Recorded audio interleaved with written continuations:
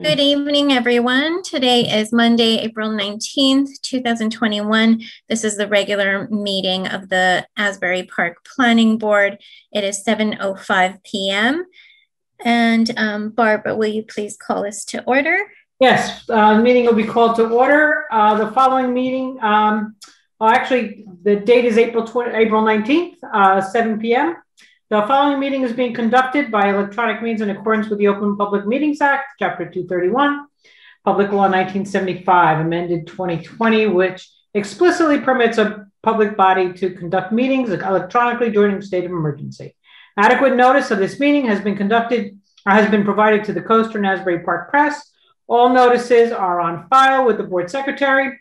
In addition, a notice regarding this virtual meeting and instructions were published in the Asbury Park Press and the City of Asbury Park website. A copy of this notice is on file with the board secretary. The notices and conduct of this meeting are in accordance with the guidelines of virtual meetings issued by the New Jersey Department of Community Affairs. All microphones for public users are muted until the public question or comment period. If you would like to speak during this time, please use the raise hand button in Zoom or on your computer, or dial *9 on your telephone. Your name or last four digits of your phone number will be called when it is your turn to speak. If at any time during your question you are deemed to be out of line or topic, we reserve the right to mute your microphone and we will make an announcement that this has occurred. During the public comment session only, the public will have 3 minutes to speak. Please turn off all cell phones and electronic devices during the meeting. Please identify yourself before you speak. This meeting is being recorded and will be available to view via APTV. And also, one thing I'd like to also add, if there are any derogatory comments towards public planning board members or any of the professionals or the applicant, we reserve the right to mute you pretty much immediately. All right, please join me for the salute of the flag.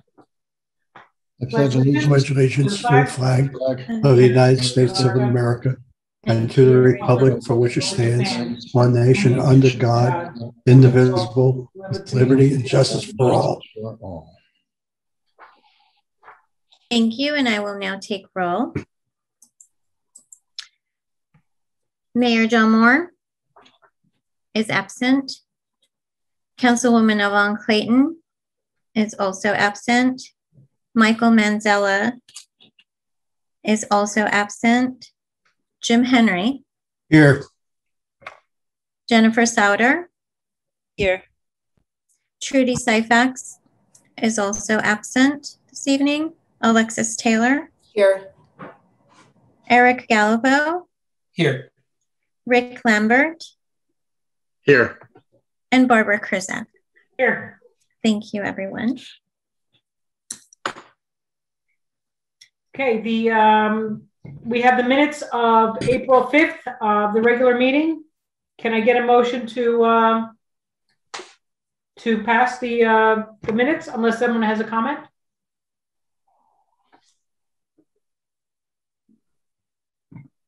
I'll make a motion. This is Jen Sauter, a motion to accept the minutes.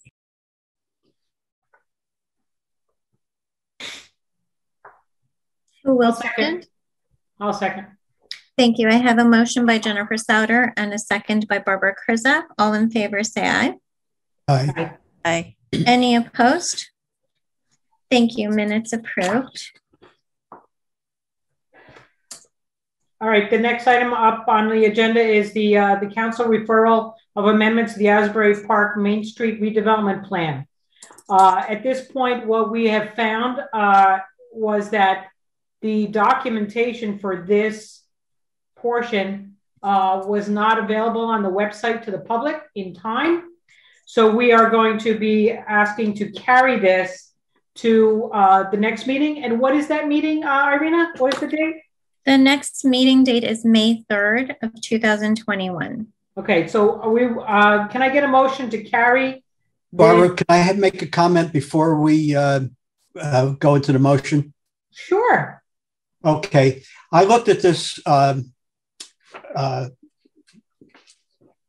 resolution quite carefully. And number one, the summary that was submitted is not, the location is incorrect in the summary of this resolution. That's number one. Number two, the certification was made 13 days before the resolution was finalized. Number three, the 45-day period within which we are supposed to prepare a report has already lapsed by about 3 to 5 weeks, depending on which date you happen to choose. Number four, the resolution was not approved by the council. It only got one affirmative vote. Number five, the resolution changes the building height. So that is something that needs to be reviewed. And if this resolution goes forward, I'd like to know why we are only including the one property, because if you look at the properties on that street, the property immediately adjacent to it on the east is a single family, or is a home. I don't know how many family, but adjacent to that on the east is another vacant lot. Why aren't we including that vacant lot in the same category as the vacant lot that we're discussing in this resolution? To me, that smacks of spot zoning, and I don't think that is permitted. And we need to take a look at this. This whole thing needs to be revisited.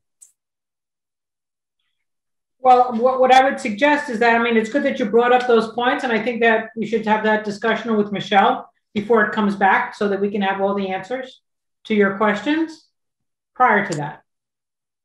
Thank you. Would that be okay? Yeah. I'll ask Michelle to get together and we can review what your concerns are.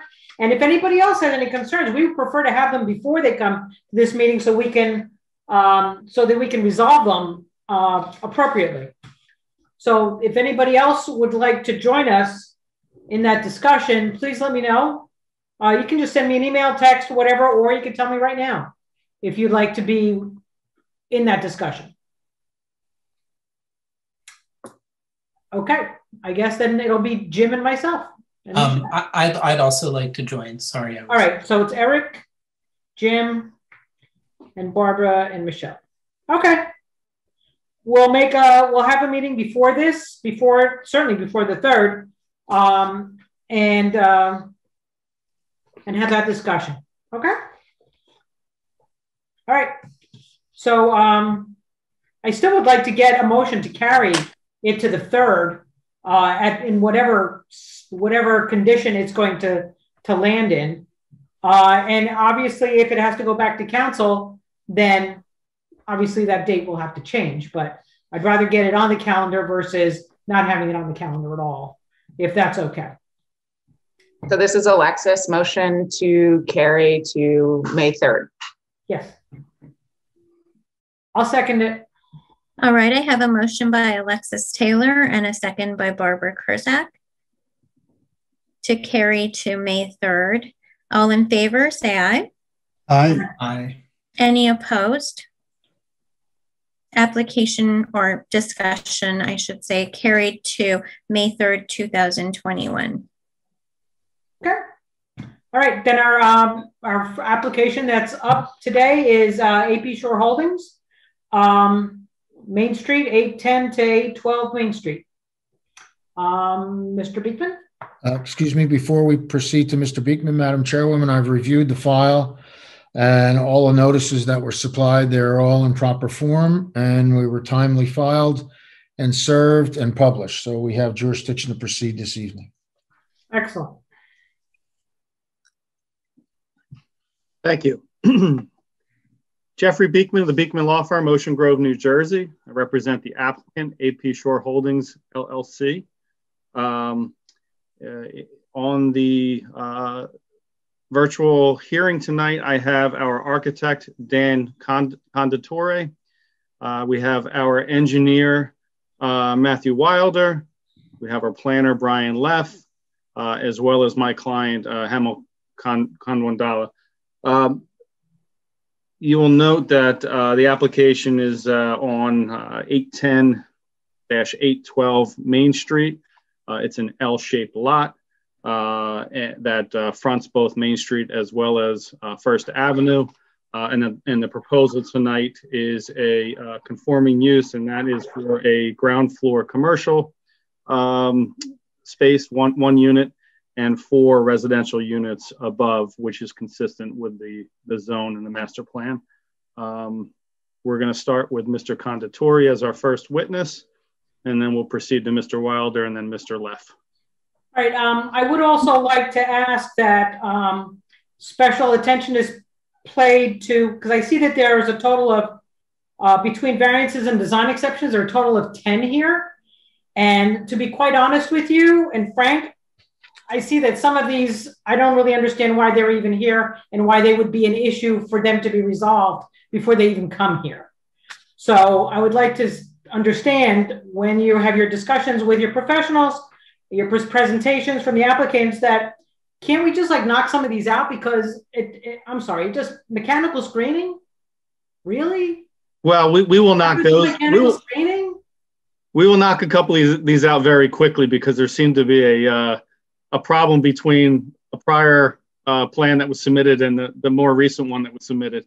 Okay. But some of those variances also deal with the fact that the lot itself is split by 2 zones. Right. So it's not related to an adjoining property. It's actually related within the actual property. It's kind of. I understand some of those where we have to have that discussion, but things like mechanical screening, screening of trash storage, why are they even here? That's what I'm saying. So that's why let's knock those out as quickly as possible so we don't have to waste that time. Sure. So go forward. Okay. I'll introduce, I don't know, Jack, do you want to swear everyone in or? Well, we'll swear in each one as they go. We'll swear in Dan as the architect, but I'll also swear in Michael Sullivan and Jason in case they have to jump in on the discussion. And then as each one of your witnesses come up, I'll swear them in. That sounds great. Thank you. Okay, where's Mr. Contador? Okay, Dan, please raise your right hand. You solemnly swear the testimony about to give in this matter will be the truth, the whole truth, and nothing but the truth? I do. Okay, please state your name for the record, spell it, and tell us in what capacity you are testifying this evening. Sure. My name is Daniel Conditor. That's C-O-N-D-A-T-O-R-E. I am the owner of Mode Architects located in Asbury Park. I'll be providing architectural representation for my client tonight. I've appeared in this board and in front of the zoning board in Asbury Park several times. Sure. And Madam Chairwoman, accept Dan's credentials? Yes. Okay. If I may, before we start with your testimony, let's get Michael Sullivan and Jason Fisher to raise their right hands for me, please. Thank you, gentlemen. Solemnly swear the testimony about to give in this matter be the truth, the whole truth, and nothing but the truth. I do. Okay. Please state your names for the record, spell them, and tell us your affiliation with the board. Michael Sullivan, Clark Caton Hintz, Sullivan, board planner. Thank you. Jason Fichter, Insight Engineering, board engineer. And that's F-I-C-H-T-E-R, correct? That's correct. Okay. Mr. Beekman, take it away. Thank you. And as far as the plans, all of the plans that we'll be referring to tonight have been submitted to the board. So I don't know if you have to mark anything since they've already been submitted. As far as I know, I don't think we have anything new to submit. We just I have one colored rendering that I'll be sharing. And the colored rendering, Dan, that's exactly the same plan that you submitted. We submitted a couple weeks ago. Is that correct? It's a part, well, we submitted the plans, but we didn't have a colored rendering at the time. Right. What was it submitted at least 48 hours before tonight's meeting? No, it was not. Okay, then we cannot accept it today. Okay. Did you submit a black and white plan? We have the elevations and floor plans that were submitted on time. Yes. So all you're doing is you want to submit something that's already been submitted. You just made it a color rendering. Well, it's a 3D rendering and not a 2D elevation. Okay. I'll work without it, and then Okay. If we have to submit one at a later date, we can. Okay. Okay. So, Dan, you've been hired by the client in order to prepare the architectural plans. Is that correct? That's correct. And your latest plan is dated March 31, 2021? That's correct. And in that plan, let's deal first with the screening of the HVAC. Your prior plan, which had a date and was submitted with a revision date of 9/30/20, that showed the screening for the HVAC equipment. Is that correct? Yes, that's correct. We had originally submitted it, and then based on responding to the original planning comments, somehow graphical error, that screening was turned off on the submission and we didn't pick it up, but the mechanical units will be screened. I do have that earlier submission, which was submitted in the original application that has that screening. I can always pull that up and reference that to show you. But that was just a graphical error within the printing of the documents. Okay. Mr. Beekman? Yes. Who is going to be sharing the documents that you're speaking about? If our experts, as they each testify, if you're okay with doing so, is that all right? Yeah. Dan? Yes. So if Dan, if you can just show that prior drawing that was submitted. Remember, we originally had a hearing scheduled for the March hearing. Correct. Submitted. Let me pull that up. Okay, this is the original submission. This is not the current submission, but I will show you. Everybody can see my screen, I'm assuming, at this point? Yes. Yes. Okay.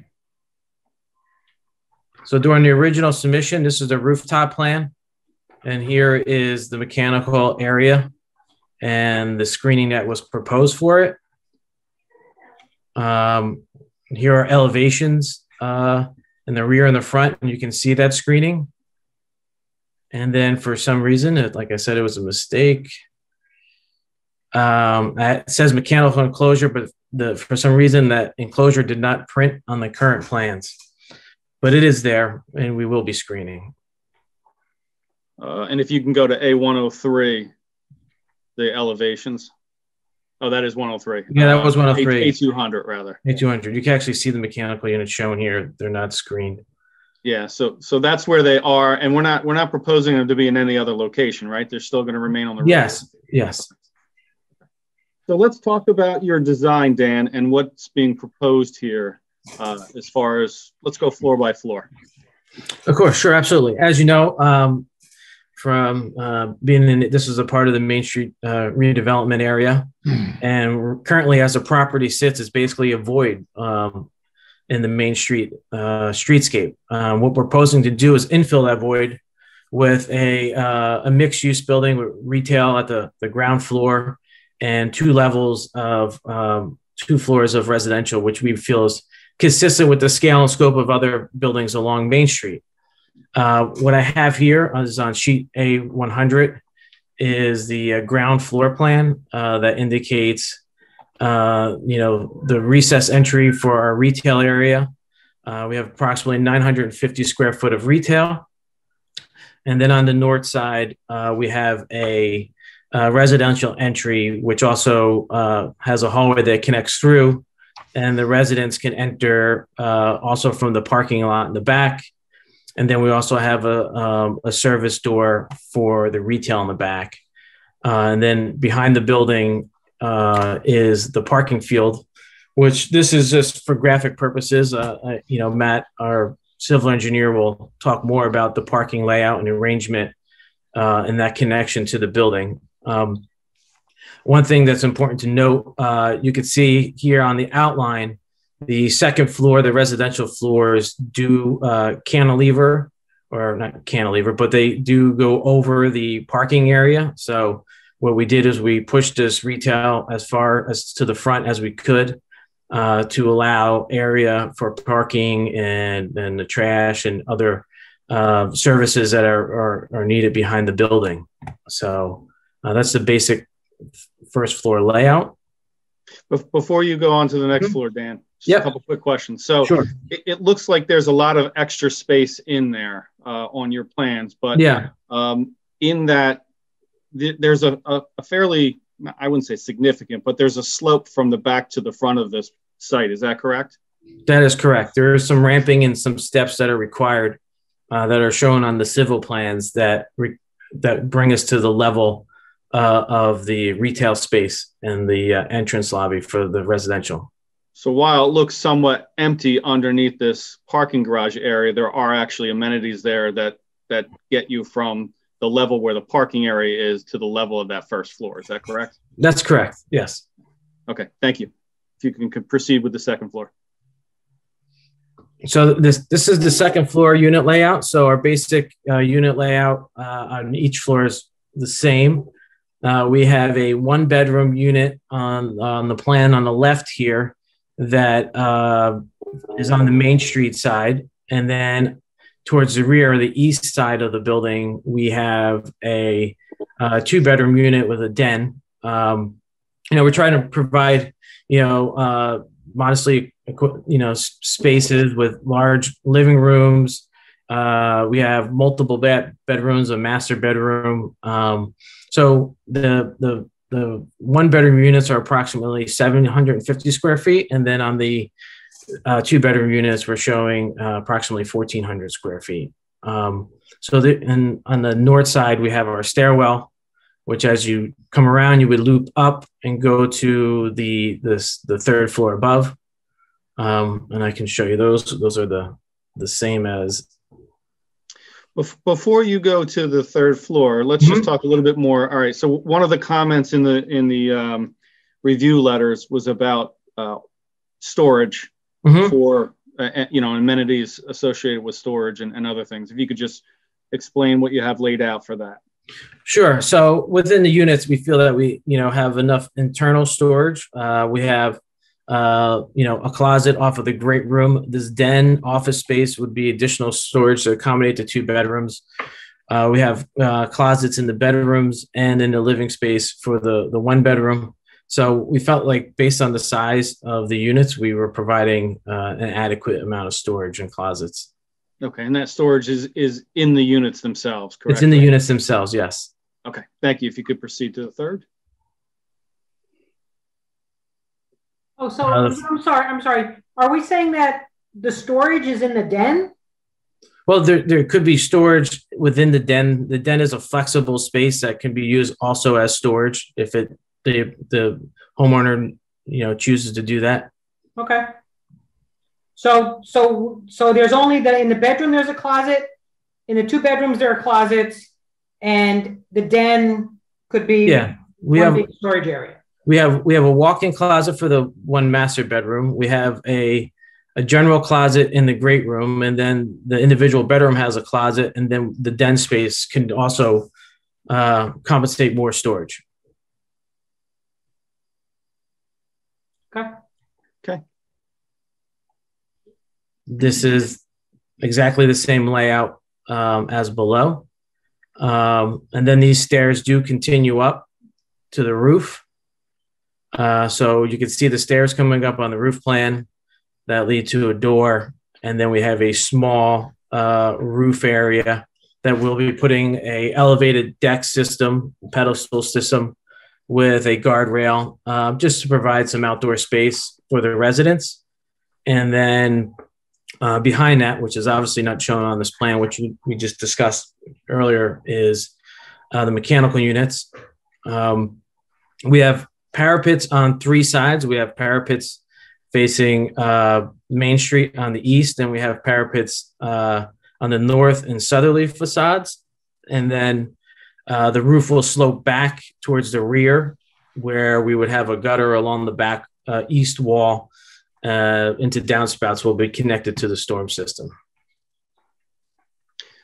And what about, so looking at A103, the left side is facing Main Street. Yes.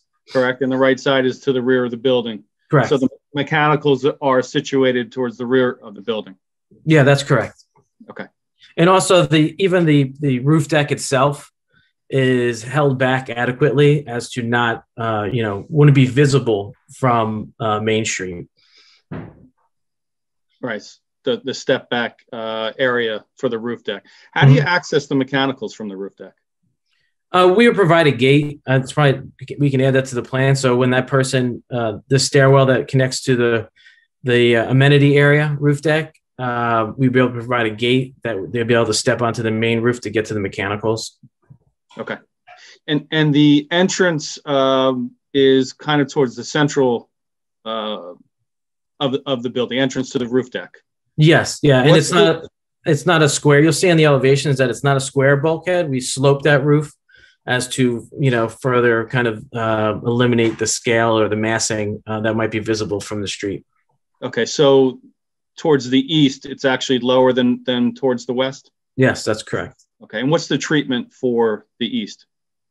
All facades are going to be covered in, a brick material.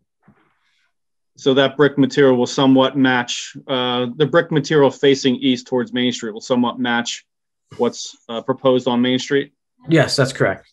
And then also to the south and north, that's actually going to be adjoining those two buildings on either side, correct? Yes. And what is visible, we'll put a brick veneer on those areas. Okay. And you mentioned about the gutters. So just what is the plan associated with gutters to collect roof water? So it's a straightforward, a shed roof. So the building will slope east to west or west to east to that gutter. And then we'll have downspouts that will eventually connect to the ground. And be drained to the grade of the parking area, I believe. Okay. So we're not planning on running any of that drainage towards Main Street? No. Okay. All right. If you can go to the elevations, let's talk about the west elevation facing Main Street, and if you can just describe what the treatments and what's being proposed. Yeah, what we're proposing here is a more traditional storefront in a downtown kind of architecture. We have our, a base to the building where we're using a charcoal colored paneling system, and then we have a dental cornice above the storefront area where we have a space for signage. We have, separate separation between the glazing of the retail and then the glazing entrance to the residential. And along that facade, we have a traditional style lantern like wall sconce to provide some accent lighting along that facade. The upper part where the residential levels of the building will be a brick facade, and we'll be treating the window heads and the window sills with a rollout coursing of brick. And then at the top of the parapet, we have our another decorative cornice feature with some dental work. What we're trying to do is, allow much light into the storefront as possible. We're creating a rhythm at the street front with a mix of the brick pilasters and then the breaking up of the windows with additional piers at the entrance. So the entrance is centered here along the storefront, and then we're breaking out the horizontal with a horizontal mullion above the doors to create a transom level. So it's to us it's a traditional style architecture for a downtown, and we feel that it fits in with the Main Street kind of Main Street theme and what is happening in town. The one of the questions that did come up, and I think it's a question I can happy to discuss with the planner, is the requirement for glazing. 70% glazing is required at the street front level. It's noted in the planner's report that we're at 60%. I guess my question would be, exactly, I think we're just off on our math and calculation from our standpoint. We calculated that number from the top of the window area down to the street, which gave us a number that was slightly above 70%. And I believe that he most likely took that math from the top of this decorative panel, which would put us below the 70%. So I think there's a bit of a discrepancy in how we each calculate it, and I'd be happy to work that out. I think you can see from the elevation, we do have a pretty substantial amount of glass along that streetscape. So I don't know if that's something that needs to be adjusted, or we think it's fine the way it is, but we'd be happy to revisit that and come to some kind of agreement on the percentage of glazing along the storefront. Dan, can you just move your plan a little bit to the left, or that's better. That way? So there's just to go along with your testimony there's a line that demarcates level 2. Yeah. So is that, what does that line represent? So that would be the finished floor of the level 2, and then the top of the glazing. So the glazing really would be at the ceiling of our retail. So that's where we felt that we were raising the glazing to the ceiling. So that was our datum for determining the amount of glass along the street front. But I'm happy to discuss that further. Alternatively, we're either asking for a design waiver or asking for a review of the calculation to determine whether what we're proposing is accurate. Is that correct? That's correct. Yeah. And it looks like, as you indicated, there's a pretty significant amount of glass and transparent glass as well. Is that correct? Yes, it's transparent glass. Okay. So the plan really is to be in keeping with what would be normal, and there's not a lot of room other than possibly removing some of those decorative features within the panes. Yeah, we'd have to either thin the pilasters or the brick pilasters, which I feel are right now, proportioned accurately. Okay. So in other words, you will comply. Is that what you're saying? Well, I don't want to put words in your mouth. No, I'm willing to work with the math to see where the number is with the planner. We'll try to comply if we need to comply. I'm sure I can make it work. I'm comfortable with the elevation as it is. If the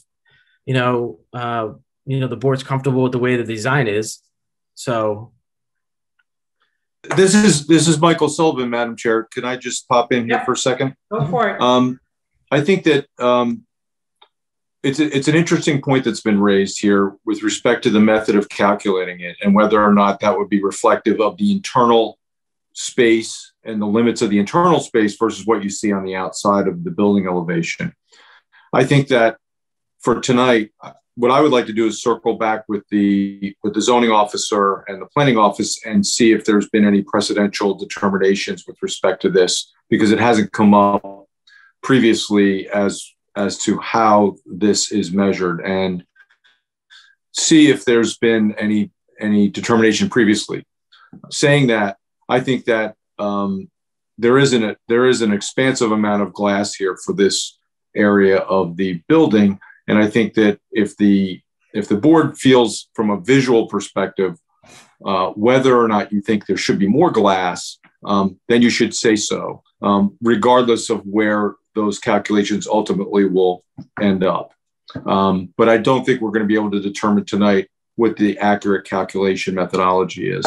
But I will circle back with the zoning office to find out. This is Eric Gallipo. Is there any requirement or regulation for the glazing above the first floor? Well, we haven't gotten to that yet. So we're treating the first floor like we'd like to discuss that issue and then address the second floor, if that's okay. Mm-hmm. Okay. So just going back, my question to Mr. Conditori was if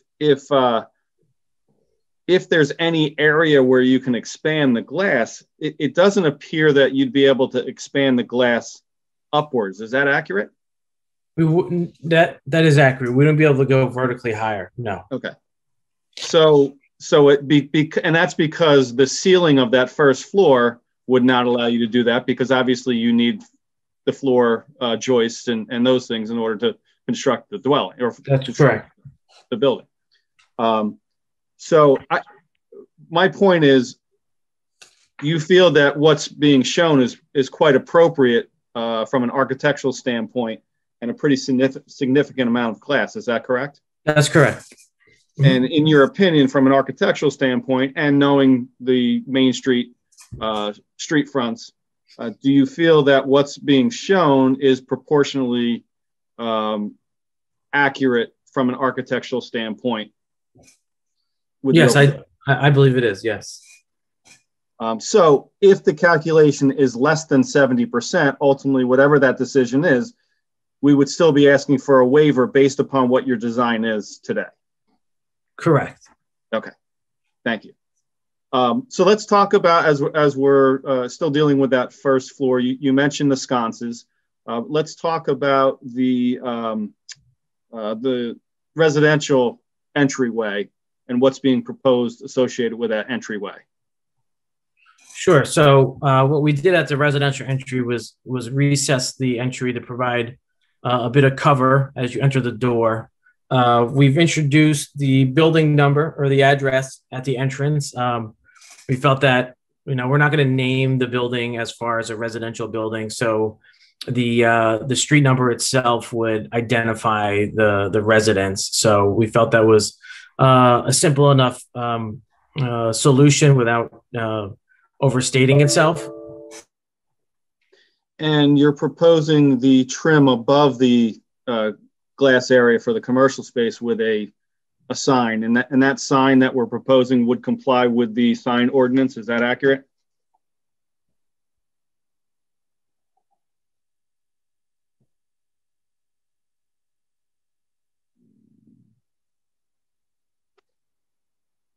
Did we lose you, Dan?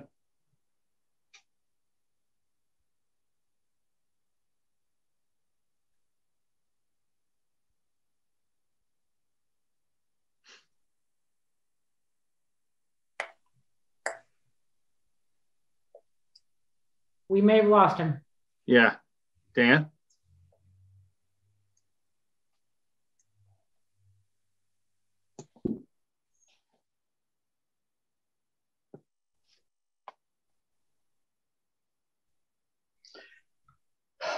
Not sure what happened there. Yeah, do you want to give him a call? Yeah, I'm going to give him a call.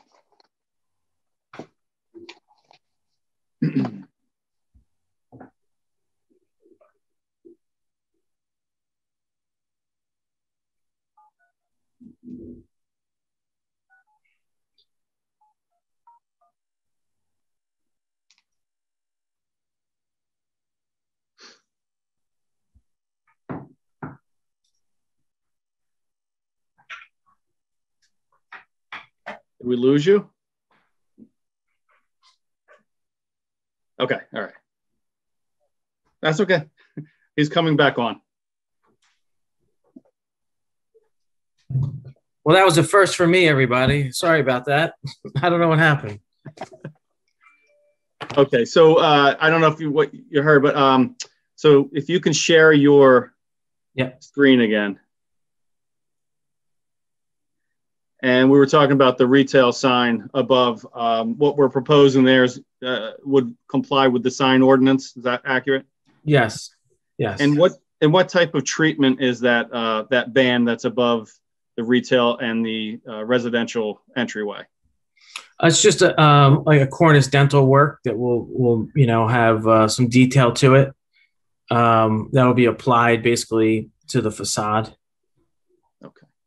And let's talk about the treatments of the windows and the upper levels in connection with the planning reports as well.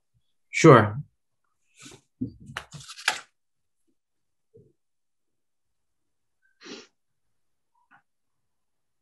Yeah, from my review of the planning report, the overall glazing, there is a requirement on the overall glazing for the facade as a whole, which we comply with.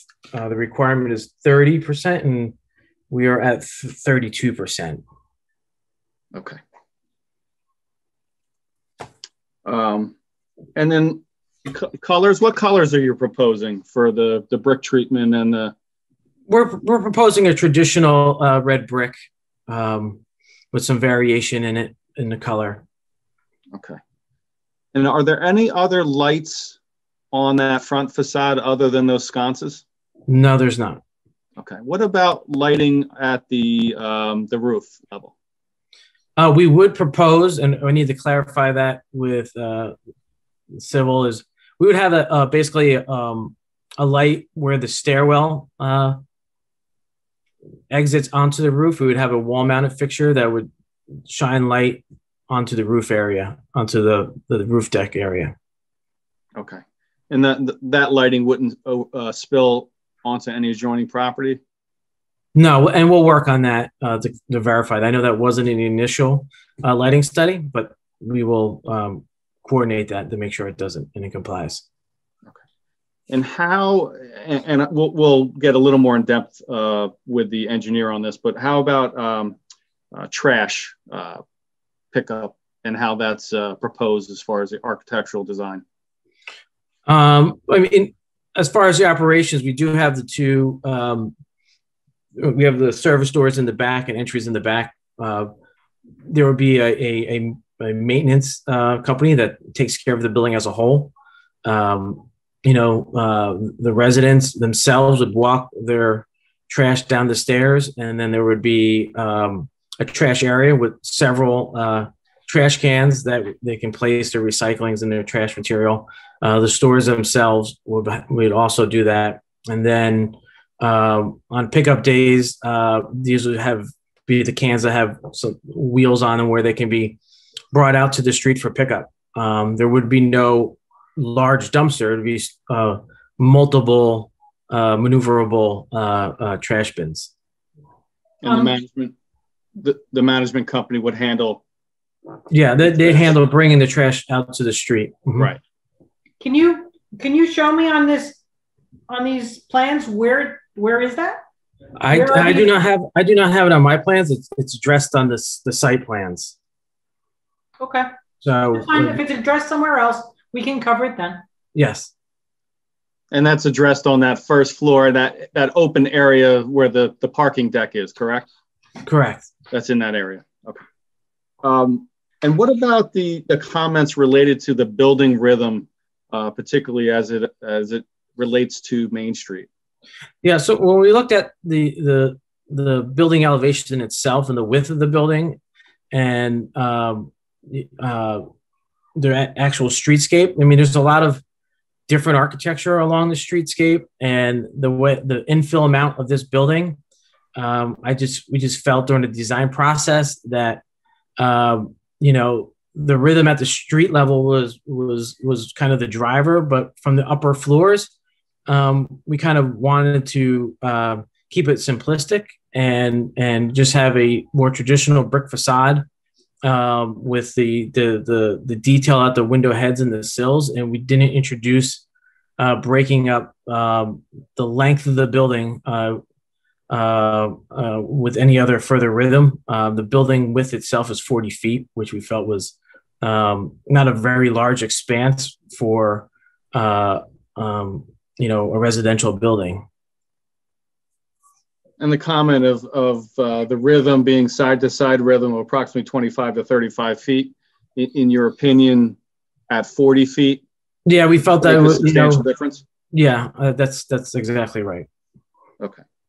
And the treatments along that facade provide some of that breakup in lieu of the side-to-side rhythm, correct? Correct. We focused the rhythm oriented to the pedestrian level. So we felt that really, between the glass and the brick piers, broke up that facade. And you also identified the difference between the commercial space and vertically between the commercial and the residential space. Yes. By having the residential entry have the two brick pilasters on each side. Okay. There's a comment in here about green building design. Can you just talk about some of the features that you envision the building having? Sure. I mean, I think from a green, there's nothing specific as far as we're trying to achieve a certain goal, but just we're going to use the best modern building techniques as far as efficiency of mechanical equipment and LED lighting, temperature control, and things of that nature. Okay.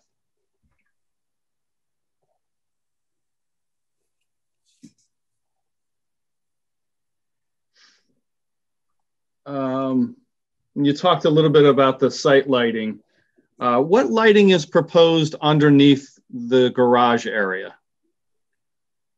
We have a couple, we'll have some down fixtures in the ceiling of the, where the building goes over the parking. And then I know that we coordinating with Civil, he's got some wall mounted fixtures and some bollards that cover the area outside the building. Okay. I'm sorry. Do we see that somewhere? Where would we see that? The lighting plan for on the Civil set has the lighting in the rear of the building. Okay, so we'll talk about that later then. Mm-hmm. Correct. Okay. Correct. Any of the lighting in the interior in the parking garage, again, you don't envision that spilling into any of the neighboring properties? No. Great.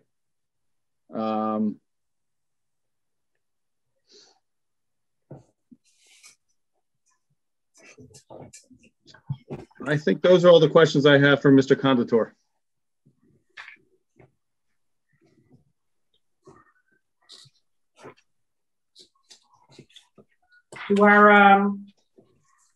Are we going to go through the planner's report? I was I'm sorry, is Mr. Conditor the planner? No, I'm not. Okay, then we'll wait. Yeah, we do have a planner who will address those issues. Okay.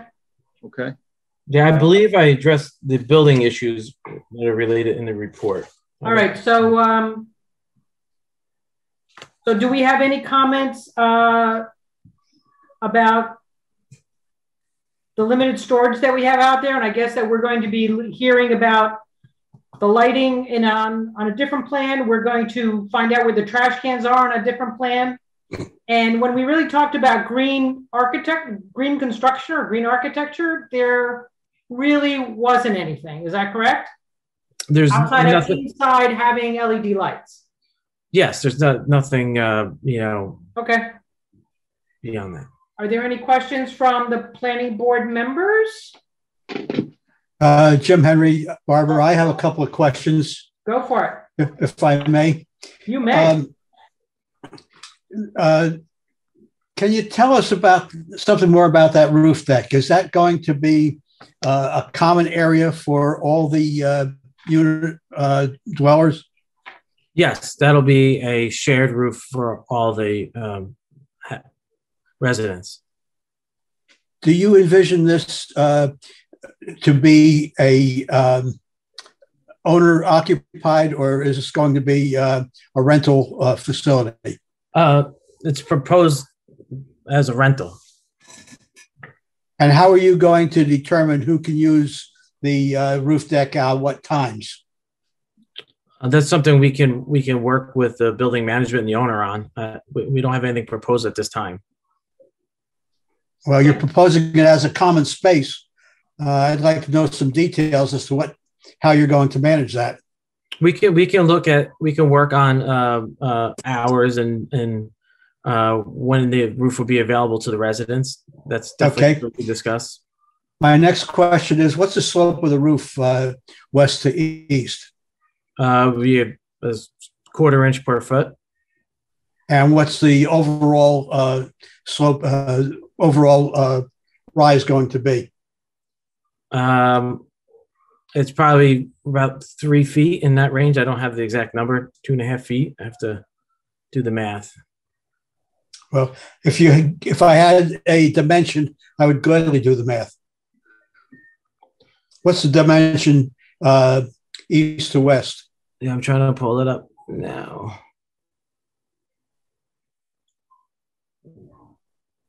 36.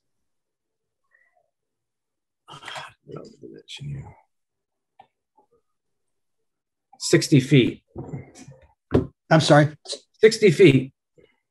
60 feet? Yep. So you're talking 15 inches? Yes. Okay. So it's not 2.5 to 3 feet, it's No. 15 inches. Okay.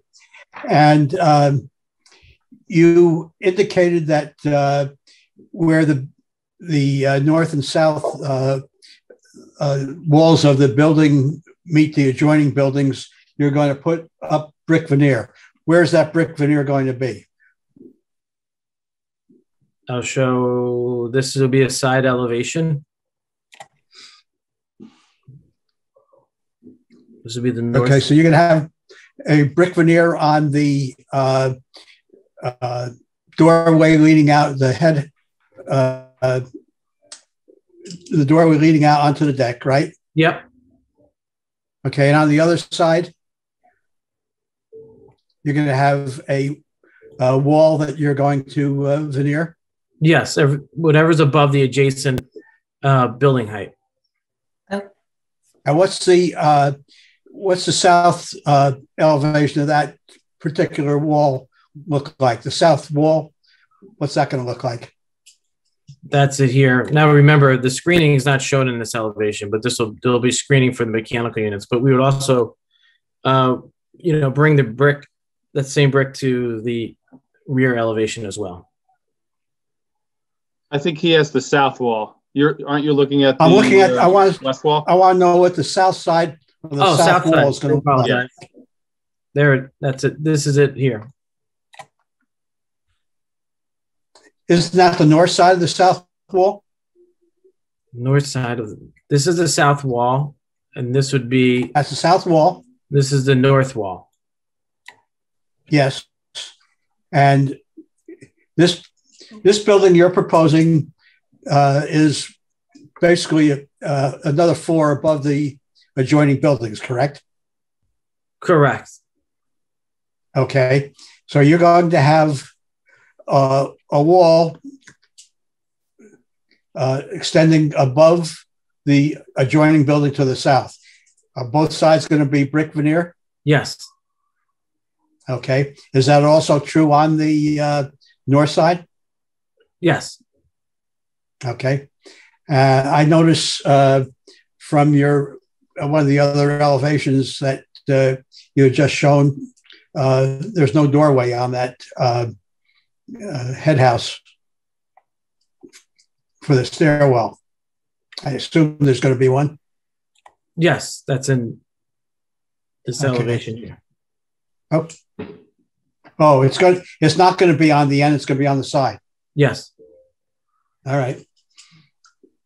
And the roof deck itself is going to have a railing, a wire railing. Is that what you say? Yeah, to kind of, control the access so people don't feel like they have the ability just to walk anywhere they want on the roof, to limit the area just to defined by the railing and the actual elevated decking system. Okay. And on the west side of the building, what's the setback of the roof deck from the front facade?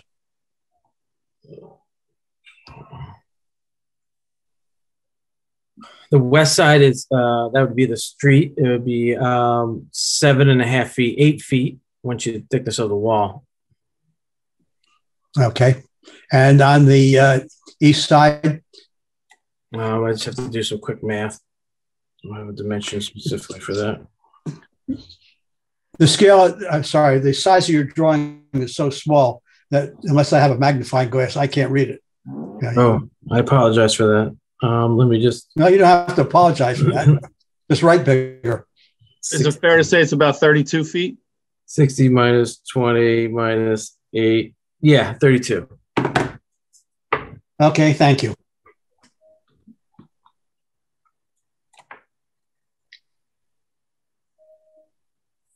Is that it, Jim? Yes, that is, Barbara. Thank you. Are there any other planning board members that would like to chime in? Can you hear me? Yeah, this is Eric. Hi. So can we go to your west facing elevation, the Main Street elevation? Sure.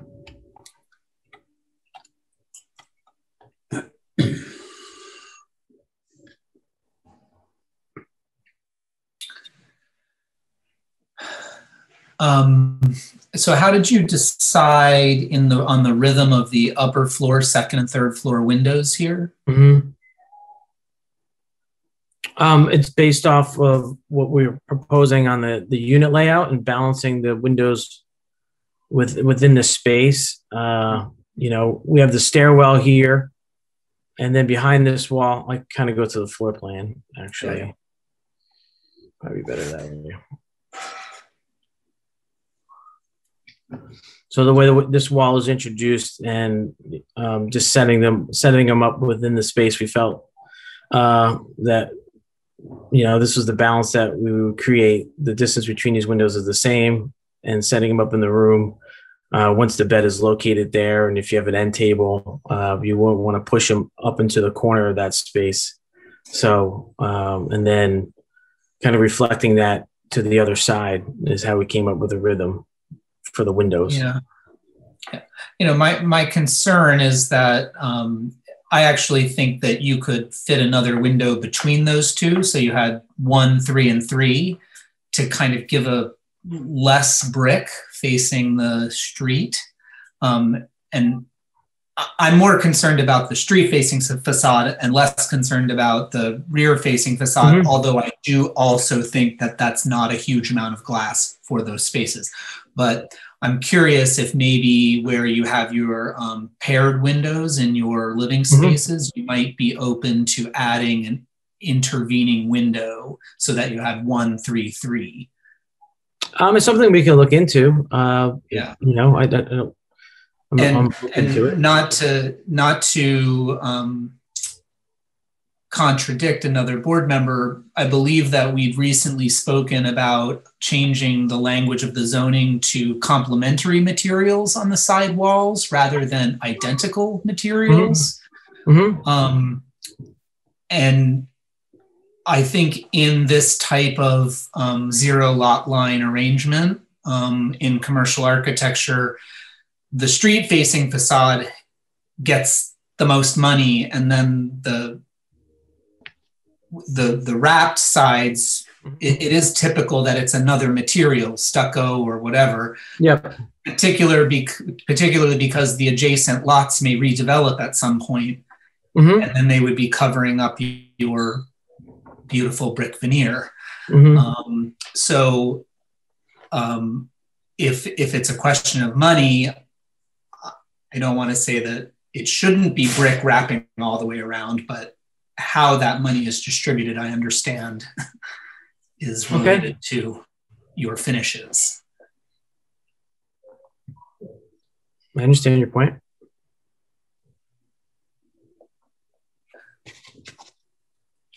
This is Jen Souter. I actually had a comment that's related to what Eric was saying, because when you were talking about the green design elements, that that you weren't going for certification or anything, but that there been consideration. You had mentioned the HVAC, I believe, for efficiency and LED lighting.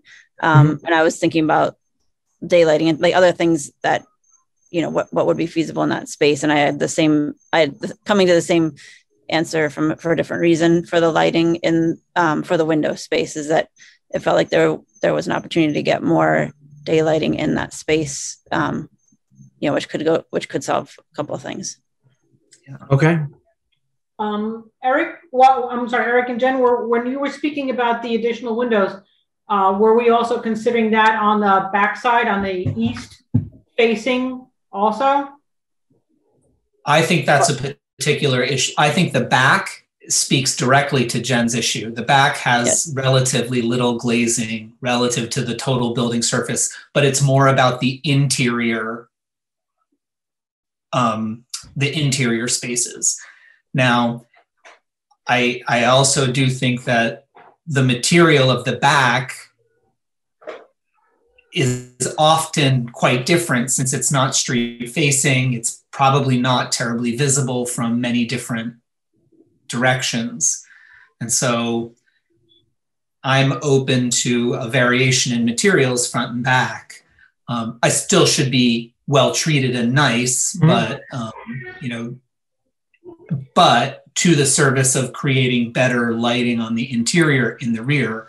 And then on the front, I think that buildings that are like this that also exist on Main Street have a higher level of glazing above the second floor than what's currently displayed. We have a very inconsistent style, so I can't make a blanket statement that they all do, but 3-story commercial buildings tend to have a higher level of, or mixed use buildings tend to have a higher level of glazing. Right, because if you take a look at the floor layout, those windows on the backside are in a bedroom, and the great room has pretty much, I guess it does have 2 windows.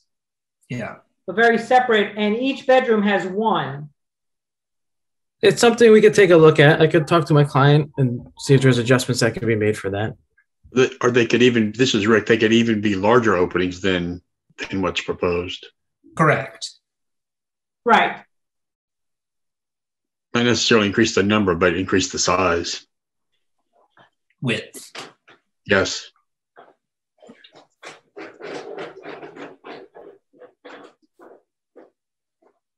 And getting back to this is Rick again, the front facade, in piggybacking on Eric and Jennifer's comments, there definitely is, the rhythm does not exist on the upper 2 floors. My first glance, it gives me the impression like windows were filled in to those 2 dark, large expanses of brick, like between the first on the left and then the middle 2, like it's like somebody filled in sets of windows to occupy some space. At one time, it may have been 7 windows on the second and third floor, and then they filled in 4 of them to kind of create a different interior space. It just seems like an awkward kind of rhythm on those floors.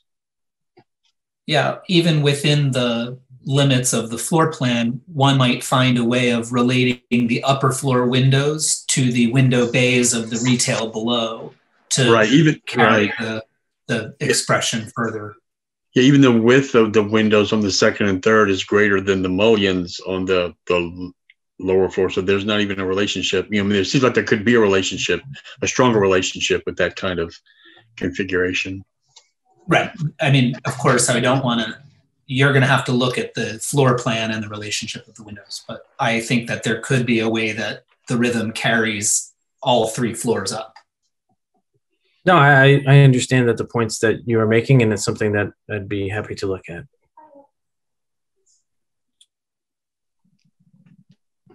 Are there any, is that what you have, Rick? You have anything else? I'm done. Thank you. Okay. Is there any possibility that there can be some other storage for this area? Because when I look at the 1 bedroom, your only storage is your bedroom wardrobe closet, and there's a closet right as you walk in the door, which looks small. I can't really tell how big it is, but where does someone put a bicycle? Where do you put your luggage, your boxes, where do people put things? It's something that, especially in the 1 bedroom unit, because they don't have that extra den. Mm-hmm. I mean, are there any places that you could put some storage downstairs? Or? I think there's opportunity to get some storage underneath in the parking area. I know that's going to be discussed in a little bit. We have talked about that. Underneath the covered, so while it's still covered by the building, but it is exterior. So I think there's something that we can work out there or look at there. Okay. Does anybody, any other comments from the board members? I mean, any other questions from the board members? Okay. Any other questions from our professionals? Mr. Sullivan or? This is Michael Sullivan. I think between the board members' comments, you've addressed most of the issues that we had raised and would have raised with respect to the building materials and particularly the west facing facade. The one thing I would add is that while the applicant and the applicant's architect is exploring these comments and how to address them, particularly in looking to pull up the rhythm of what's happening at street level through the structure or presumable structure in the facade along Main Street, that the differentiation between the residential entrance and the retail portion of the building may provide an opportunity whereby you could distinguish that. And there was a comment before responding to one of our comments about the rhythm of the building, that it's only 40 feet wide and that there's little opportunity to do 20 to 25 feet of breaks. But that retail entrance and the vertical circulation would suggest to me that there may be some sort of an opportunity to distinguish that portion of the building and maybe start to set up the other portion as, you know, maybe it's not exactly symmetrical, but it's more related to what's happening on the ground floor. Whether those be, you know, could be a bay or something like that, I don't know. But just to add to the pot of the things that you're going to be looking at, I would suggest that be looked at as one of the mechanisms for doing so. I understand. And this is a point of commendation. I think we don't see a lot of applicants with smaller apartment sizes, and we are constantly told you can't do a one-bedroom apartment in 1,200 square feet, which I wholly disagree with. I've lived in many of them. So I like that these unit sizes are, you know, varied and small on the smaller side. I think it's important that we provide that variety to the marketplace in town.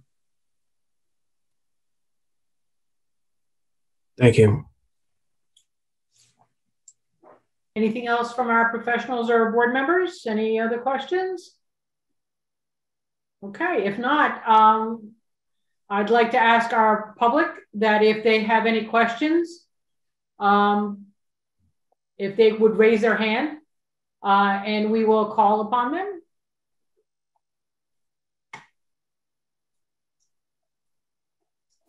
Okay, it looks like we have one hand raised with the phone number ending in 350.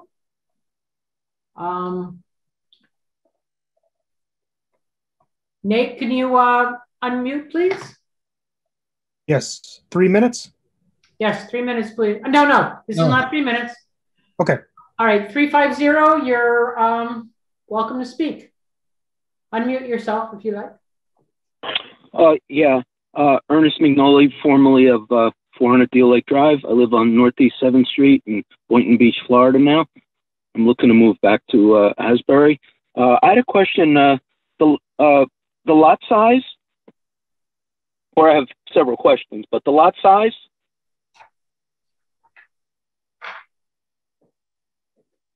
I don't know the lot size, the acreage offhand. It would be on the civil plans. Acreage? Well, acreage or square footage, but that's a part of the civil testimony. So that will be answered during civil discussion. During the I mean, the engineer, once the engineer speaks. Oh, that's part of the engineer's part. Yeah. Okay. All right. Well, no, I'm not finished. So then building, what? No, that's okay. Go ahead. Oh, so building size is, and building height and all that, wait to the engineer. Is that what you're saying? No, I said the lot size I can't speak to, but I can give you square footages for the building. Okay, well, how about the footprint of the building? How wide is it? How deep is it? And how high is it? It's 40 feet wide, 60 feet deep on the second floor. So the deepest part, the second and third floor, is 60 feet. And the roof to the top of the parapet is 34'6".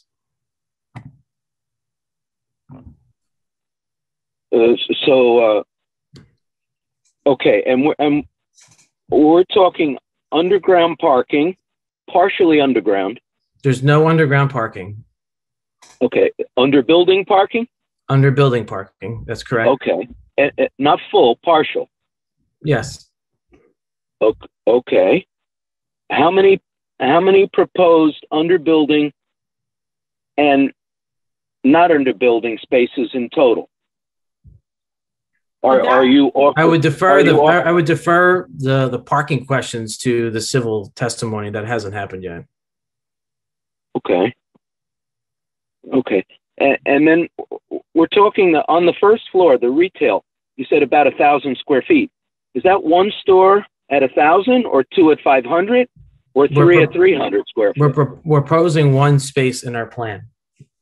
Okay, so and 1,000 square feet on the ground floor level, facing Main Street, the sidewalk on Main Street. That's correct.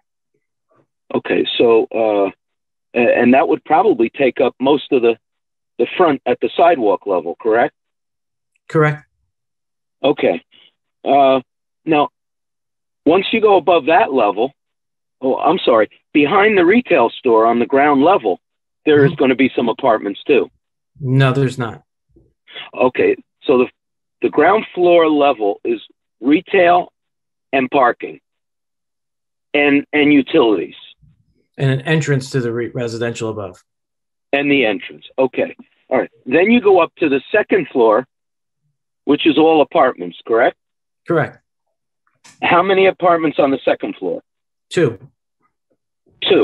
A one bedroom and a two bedroom? Correct. Okay. And the two bedroom you said you didn't say 2,100 square feet, did you?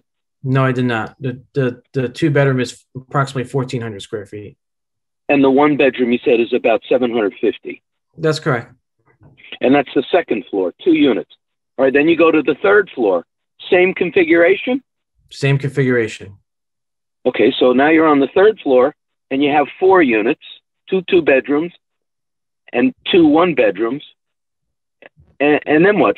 Is it 4th level with a roof, or is the third level the rooftop? What is that? No, the third level is the units that you just spoke about, and then there's access to the roof above the third level.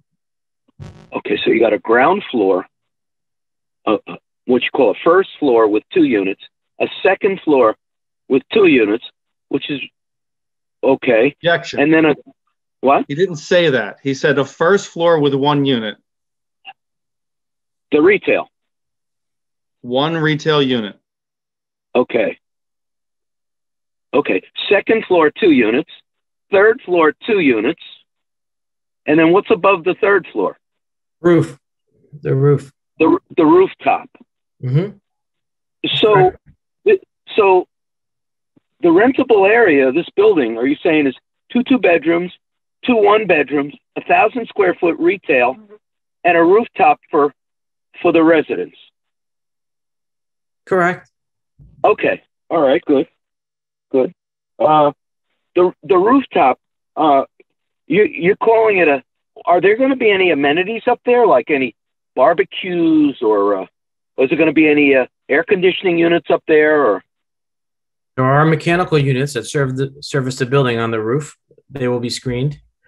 And as far as, it's just a sitting area to allow residents to get some fresh air. Okay. Are you talking about central air units up on the roof? Yeah, air conditioning units that service the retail and the residents. Okay, so the coolers for the fan coolers for the central air, you're going to have what? 4 for each, 1 for each unit, and 1 for the retail. 5 units. Correct. Okay. All right. And the heat in the building is coming from where? A space on the ground floor, like a boiler room? You're gonna have gas in there? We haven't fully got to that level of design as far as engineering the building, but we would likely have traditional air conditioning systems for the residential. So they would have a furnace within their unit, just as similar to a single family. And then we would have a unit to service the retail, be a similar unit within the space. Well, okay. Well, that's air conditioning. So you're going to have the 5 coolers up on the roof. You're going to have, and then you're going to have the units for the air conditioning in the units and in the retail store. But what I'm asking you now about heat, are you going to have a boiler room? And No, is that building going to have gas for heat or electric in the units? We have not decided whether our mechanical units for the residents will be gas or electric. That's something that we could discuss with the owner. It's a preference as far as utility costs. So it's something that we have not determined. It is possible for them to be gas, and it's possible for them to be electric.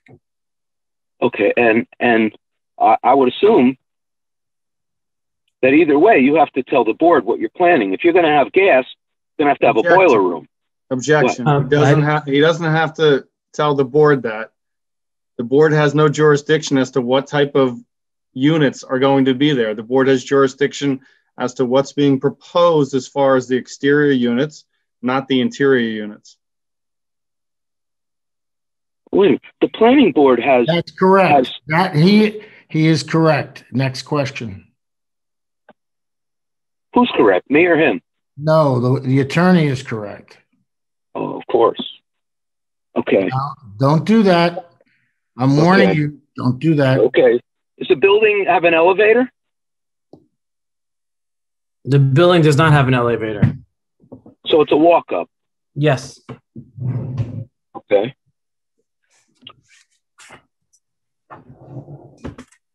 Okay. And since there's residential, are you aware that the firehouse across the street, the storage place across the street, some of the stores all have EPA Superfund signs on the building? And the reason I'm asking, that's beyond, excuse me, that's beyond the scope of his testimony as an architect. Well, I don't know, isn't he saying I'm planning residential units?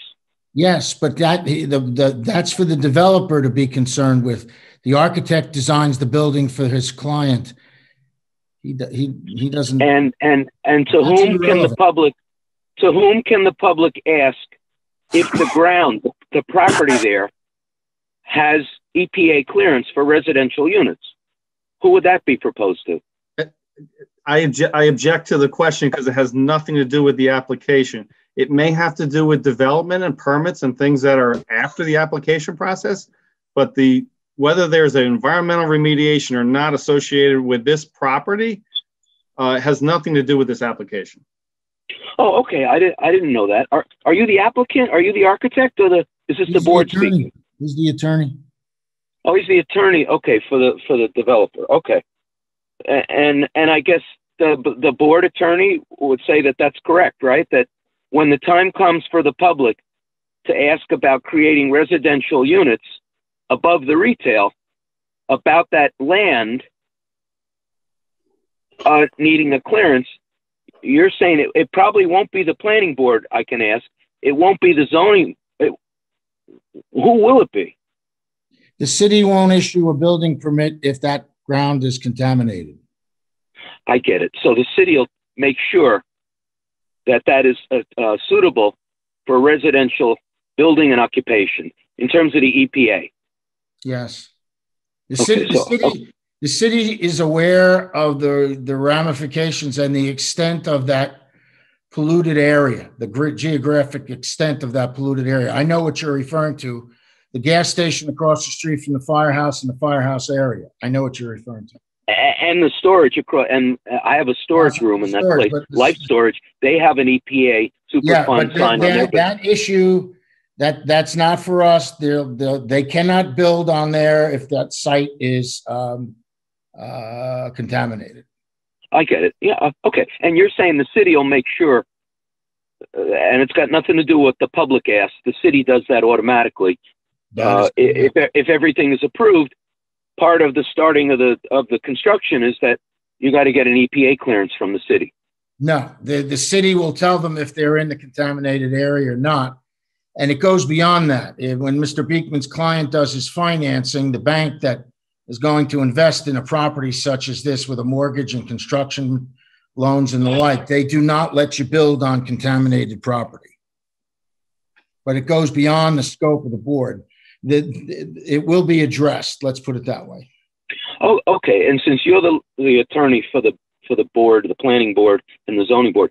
Again, I'm just going to ask you, are you saying at some point, whatever that property is going to be tested and somebody's going to either approve it or not approve it? It may or may not be tested, but it will not. Nobody's just going to go in and build a building on that property if there is contamination. So then how could Mr. Serpico, can we please ask Mr. McNally to move on, because this is not a question that's appropriate to the board? Yeah, let's move on. Next question, Mr. McNally. Okay. Okay, so I think that's about what I had. There's no question. Relative to gas or electric for heat, there's no comment on that yet. And for the board, the lawyer, are you saying when it comes to some of those other specific questions I had, wait for the engineer? Is that going to be tonight or no? Yes. We don't know. You don't know. It depends on how long the next witness goes, and it depends on if we hit the bewitching hour of 10 o'clock. And hopefully you don't get public that ask as many questions as me. We always ask the public for questions. No, I didn't say that. Process. Okay. All right. I guess that's it. Okay. Mr. Beekman, your next witness? Yes, I'm going to call Matthew Wilder.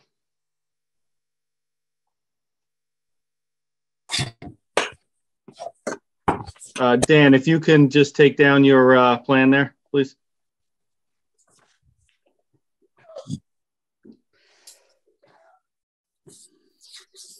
Matt, you there? I am. Okay. Good evening, everyone. I guess Mr. Serpico, we'll swear him in. Sure. Matthew, I'm trying to find you here. If I talk, does it help? There it is. There. Okay, gotcha. Please raise your right hand. You solemnly swear the testimony about to give in this matter be the truth, the whole truth, and nothing but the truth. Yes, I do. Please state your name for the record and your capacity in which you are testifying. Sure. Matthew Wilder, W-I-L-D-E-R, and I'm testifying this evening as a professional engineer. I have testified in front of the zoning board for Asbury Park previously and elsewhere throughout Monmouth and Ocean County, probably approximately 40 boards for 120 or so applications. And your license is current? Yes, it is. Okay. I would offer Mr. Wilder as an expert in the field of civil engineering, professional engineering. Okay. Great. So, Matt, you've had an opportunity to review the architectural plans, and obviously you heard the testimony of Dan as well, correct? That's correct. And that testimony from the extent relative to the civil engineering, professional engineering, you would agree that his testimony was accurate. Is that correct? It is. And if you can pull up your plan. Sure. And why don't we just start with an overview of your plan? Sure. So I think maybe what I'll do is I'll jump to the survey first, just to give a very quick overview of what's on the property now. So we should all see the survey, which was submitted as part of our application. So the property is L-shaped. It actually wraps around this lot one. So there's a 90-foot by 29-foot portion of the property that's perpendicular to First Avenue. And then there's an 89-foot by 40-foot that's perpendicular to Main Street. Currently on the property is a detached garage. Between the detached garage and First Ave is just concrete. And then between the detached garage and Main Street is an asphalt area. Just for offset purposes, the garage is 5.2 feet from the eastern property line and 9.4 feet from the southern property line. I'm sorry. Which drawing are we looking at? This is the boundary and topographic survey that was submitted as part of the application. All right. Which page would that be? It's a one of one. It's a separate document, correct? It's not part of the civil set. Okay. So yeah, I mean, realistically, that was just to give a sort of a quick overview of the existing property. Now, to answer, I believe, Mr. McNolly's question, the property is 5,010 square feet. And like I indicated, it's L-shaped and it sort of wraps around the corner lot, which is lot 1. So what we're proposing this evening is the architecture as outlined by Mr. Conditor, which includes the ground floor retail facing Main Street. And then we have 2 parking spaces, which are under the building, 2 parking spaces on the southern property line, and then 2 parallel parking spaces, I'll say in the northwest of the property as you approach First Ave. Underneath the building, you'll notice we have some sidewalks, some steps, some handicap ramps, and this area that's denoted as gravel. On the sides of the steps, there's areas where the cover is not indicated. That will also be gravel. We wouldn't really be able to get vegetation to grow being underneath the building permanently. So I'll quickly jump on to the trash because I know that was brought up fairly early on. So currently what we're showing is and it might be easier on my site plan.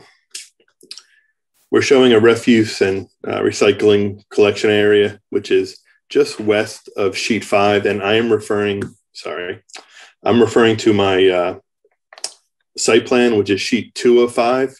And the set of plans was last revised 3/30/21.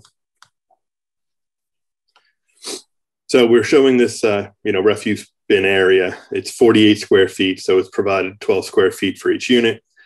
But we realize that maybe that's not entirely enough. And we're not showing a denoted area for the retail. So this gravel area will sort of be an additional area for trash bins, and also it'll house the trash bins for the retail.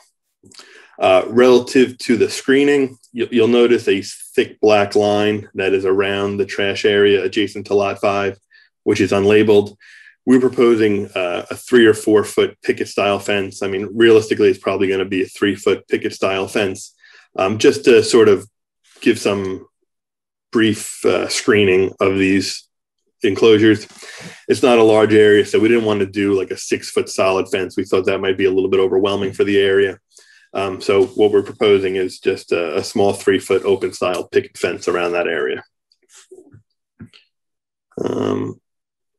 And then as it relates to trash, the intent is that the bins will be rolled out to First Avenue.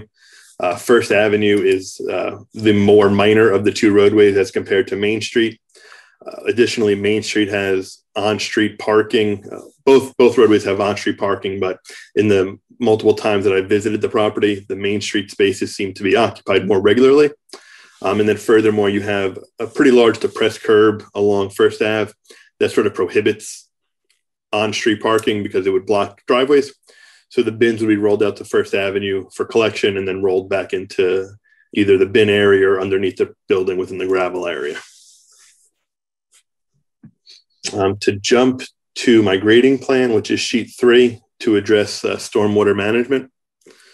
So right now, the way the site drains, it drains basically where the existing garage is a high point. It drains to the north towards First Ave and then towards the west towards Main Street. The existing site is 95% impervious and has just about 4,750 square feet of impervious surfaces. So we're matching that. We had our design, the goal of our design was really to match the impervious coverage to make sure we weren't increasing the impervious coverage. And then from a grading design, we really wanted to mimic the existing drainage patterns. So what you'll notice is we drain our drive aisle and the parking that, the open air parking from the south towards the north towards First Ave. And then what we decided to do with the building was to bring the building downspouts, as Mr. Conditor indicated, down the east side wall where they would discharge at grade into the drive aisle and then go to First Ave. If you walk down this portion of Main Street, you'll notice quite a few buildings that discharge their runoff via downspout at grade over the sidewalk of Main Street. We thought it was a better alternative to discharge them towards the east, so they go into Main Street versus down, in the along the Main Street sidewalk. So all the runoff will drain via the gutter flow once it gets into First Ave towards the west. where it's captured by an inlet at the intersection of First Avenue. So there's an inlet at the intersection of First and also an inlet at the intersection of Main. And this system is connected via a manhole in the center of the road. So there's no concerns with capacity of the existing storm sewer because that's where the water goes now. And in the times that I've visited the property, never during the rain, but oftentimes following a rain, I did not notice any drainage issues associated with the same. Matt, yes, just to go along with that, the southeast corner or near the garage, that's kind of the high point of the property as it is. It is. That's correct. So Main Street is at a lower elevation than the rear of the property? By almost 5.5 feet. Okay. So, and I apologize, I don't recall which board member had brought it up, but that's the reason for the ramps and the stairs behind the retail building is we're making up grade. So we have 5 feet or 4 feet to make up. So we've incorporated ramps and stairs to allow us to make up that grade.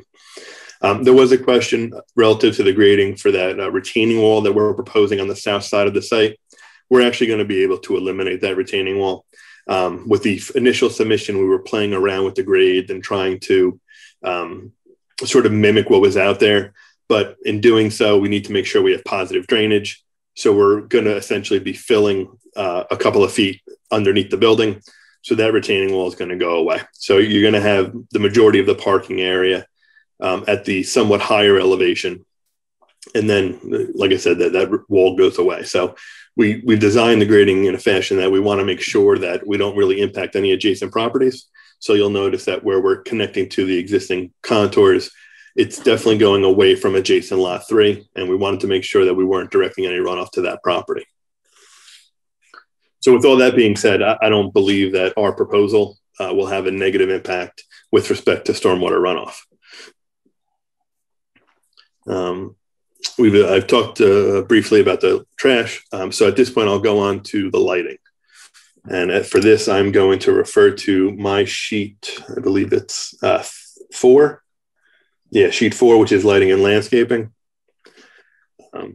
And currently what we're proposing is 2 4-foot high bollard lights in the area of the parallel parking. A valid comment was brought up that would a car be parked in those areas, you have the potential that it could sort of block some of the light. So what we'll do is we're going to replace those bollard lights with something more appropriate considering the nature of the proposed parking layout, amongst other changes. There were a handful of comments related to lighting, including modeling some of the existing lights in the area. That existing building on lot 1 has some floodlights on the east side of the building as well as on the north side of the building. So we'll model those and we'll take credit for that light because what we don't want to do is create something that's too bright. The same is true for the opposite side of First Avenue in front of, I believe, 707 First Ave. There's a pole street light that we will model as well to make sure we capture the light contributing from that light pole. And then the same is true for some of the areas on Main Street. There are some existing light poles that we'll model, again, just to make sure we have proper illumination. And as Mr. Conditor pointed out, there are some wall sconces on the Main Street side that are somewhat decorative, but we'll provide accent lighting. We'll model those as well. Those previously were not modeled. And then relative to the parking underneath the building, we were proposing 1 light in the ceiling. As we revise all of our landscaping, we'll adjust that. One of the comments was to reduce the temperature of the lighting so that it's a more natural light color and doesn't get any of those hues that can be less than ideal. So in that circumstance, we may end up introducing another light because we're going to have lower intensity lighting, if you will, and a lower color temperature. So all in all, we're going to essentially redesign the lighting based on the comments we received. And then hopefully when we model some of the existing lighting, we can demonstrate that with even less site lighting than is currently proposed, we can adequately illuminate the site for pedestrian safety as well as vehicular safety. And then as Mr. Conditor indicated, relative to the rooftop deck, there'll be a small I'm not going to say overly bright wall pack light. So we'll model that as well. That's certainly not going to create any light spillage. And we're talking about a somewhat dim light that's really only meant to illuminate the deck area. So we may end up having a separate plan that shows just that deck illumination so that the numbers sort of don't overlap with one another. But the short answer is, the goal is to provide adequate light on the site without being detrimental to the neighboring properties, but ensuring that we have safety on site and moving around the subject site. Sticking with the same plan, I'll jump to the landscaping design. So we're 95% impervious, existing and proposed. So the green space is somewhat limited on the site. So what we've done is provided some plantings on the eastern property line to buffer this proposed development from adjacent lot 3. Due to the minimal buffer, it was requested that we maybe provide a fence in this area. And we agree, we take no exception to that, providing a fence to provide an additional buffer.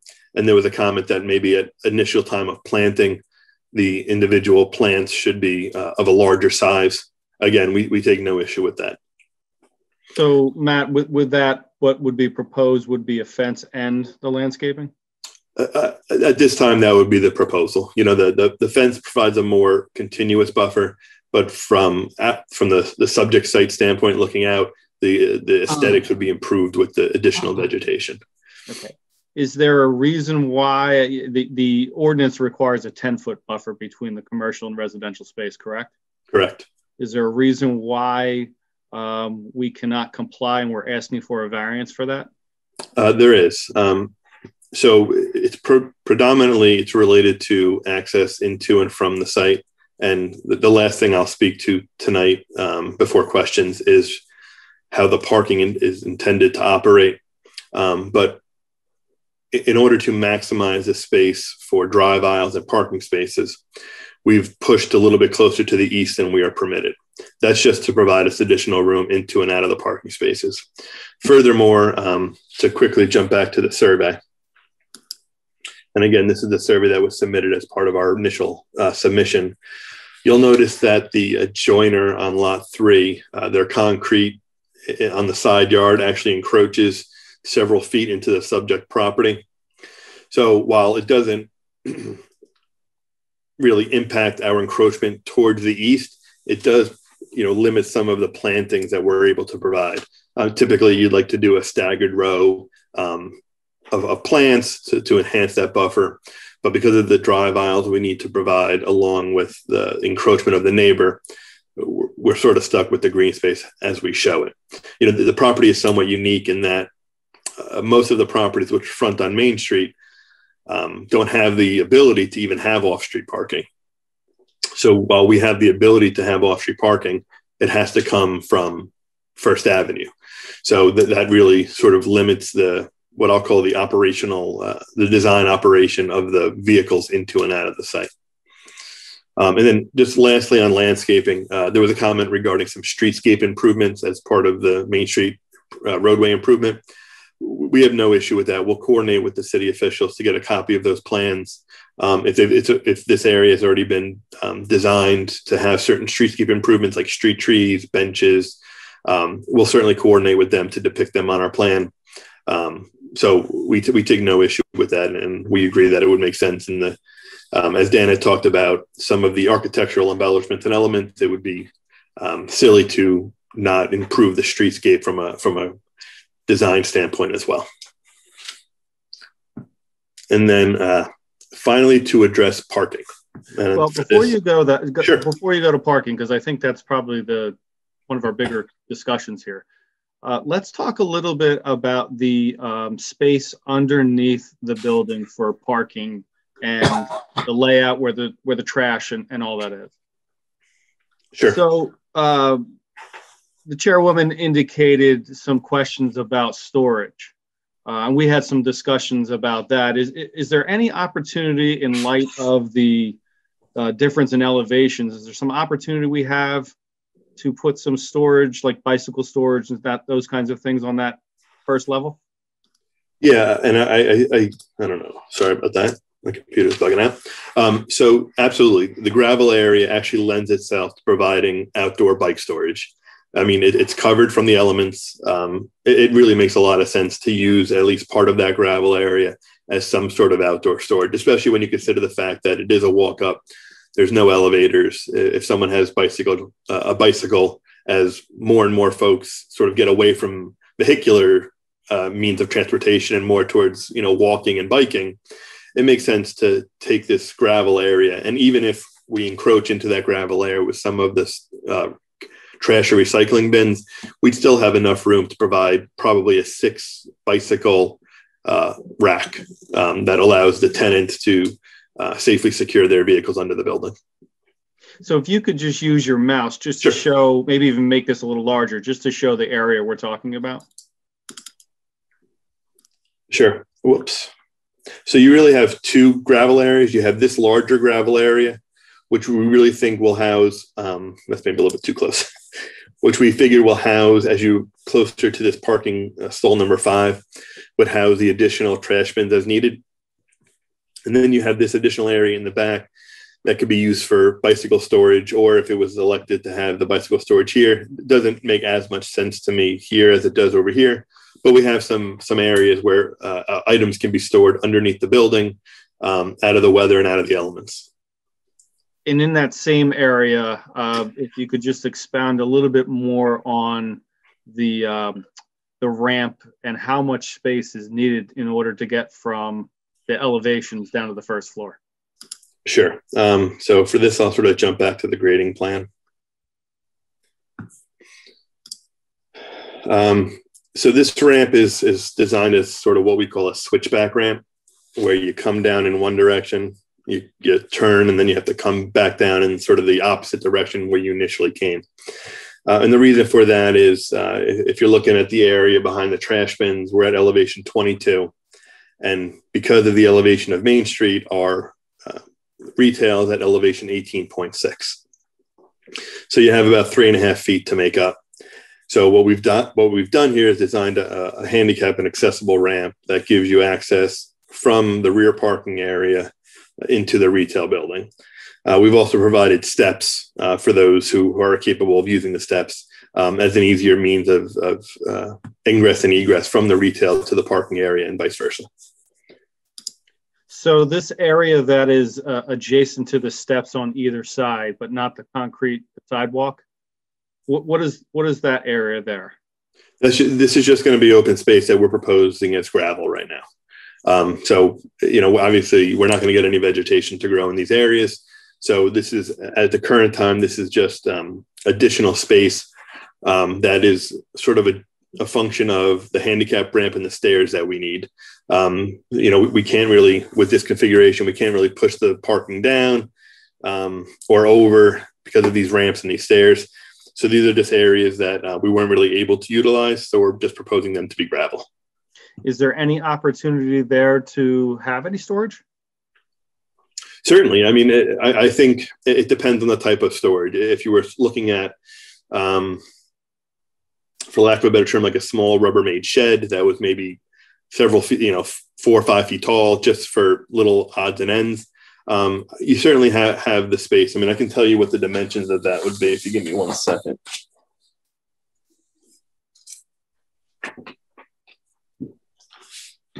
So this gravel area is 11.5 feet wide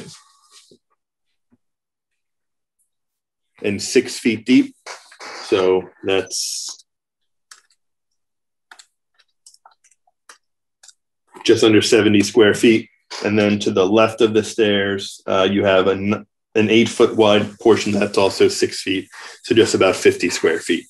So between the two areas, you have, give or take, 120 square feet that I certainly think between that and this outdoor gravel area, you would be able to provide some means of additional storage for the residents. Just a quick comment. This is Jason, board engineer. Those two areas that you're talking about there, if storage was to be provided there, it looks like we might need a wall or something there. We got about 4 feet, right? 4 or 5 feet of grade difference there. So we'd have to accommodate that, right? That's correct. And the question would be, from a design standpoint, and we'd have to sort of coordinate with the owner, is would you want whatever storage was proposed, at least in these areas, to be at the elevation of the retail or at the elevation of the parking area? So that would dictate whether the wall would go along this edge of the sidewalk or if the wall would go along this edge of the sidewalk. For my opinion would be, it would probably make more sense to have it at the elevation of the parking area, so that if someone was putting something into a vehicle or taking something out of a vehicle, it would, so you'd have this area be elevated to get direct access from the parking area. But that would be something that we've sort of worked out in the design at the time of design. And the ramp themselves, you've looked at other options in order to bring pedestrian traffic down the ramp? Correct. I mean, the only other option, because of the grade we have to make up, would be to just sort of separate the switchback elements, where you would come down here and you would immediately go from the sidewalk towards, it might be easier on the site plan so I can reference the parking space number. So you would come down the sidewalk and immediately start walking towards parking space number 4, and then come down, and then you would come back towards the sidewalk. My preference is to put the switchback ramp together.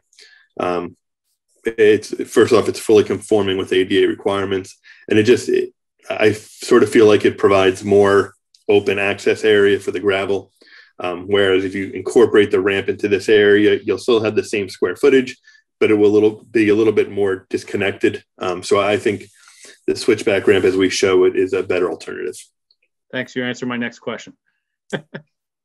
Okay. All right. So let's talk about parking. Sure. What is the width of the area that's perpendicular First Avenue? 29 feet wide. Okay. And how does that restrict the parking layout? It's not a lot of space. So typically for a configuration where you have sort of 2 parking spaces on one side and then around the corner you have 2 more spaces, you're typically looking at an area that's 40, maybe even 45 by 45 a square. And then that would allow vehicles to back up and sort of start turning and then pull out head first. So we're a little bit squeezed in the sense that the portion of the property which abuts First Ave is only 29 feet wide. So, and so the short answer is, and both in the Insight and the CCH review, there were concerns about vehicles backing down the drive aisle into First Ave. Our proposal is just that, having vehicles back down the drive aisle into First Ave. Knowing this was a concern, I did a more thorough review of the immediately surrounding area.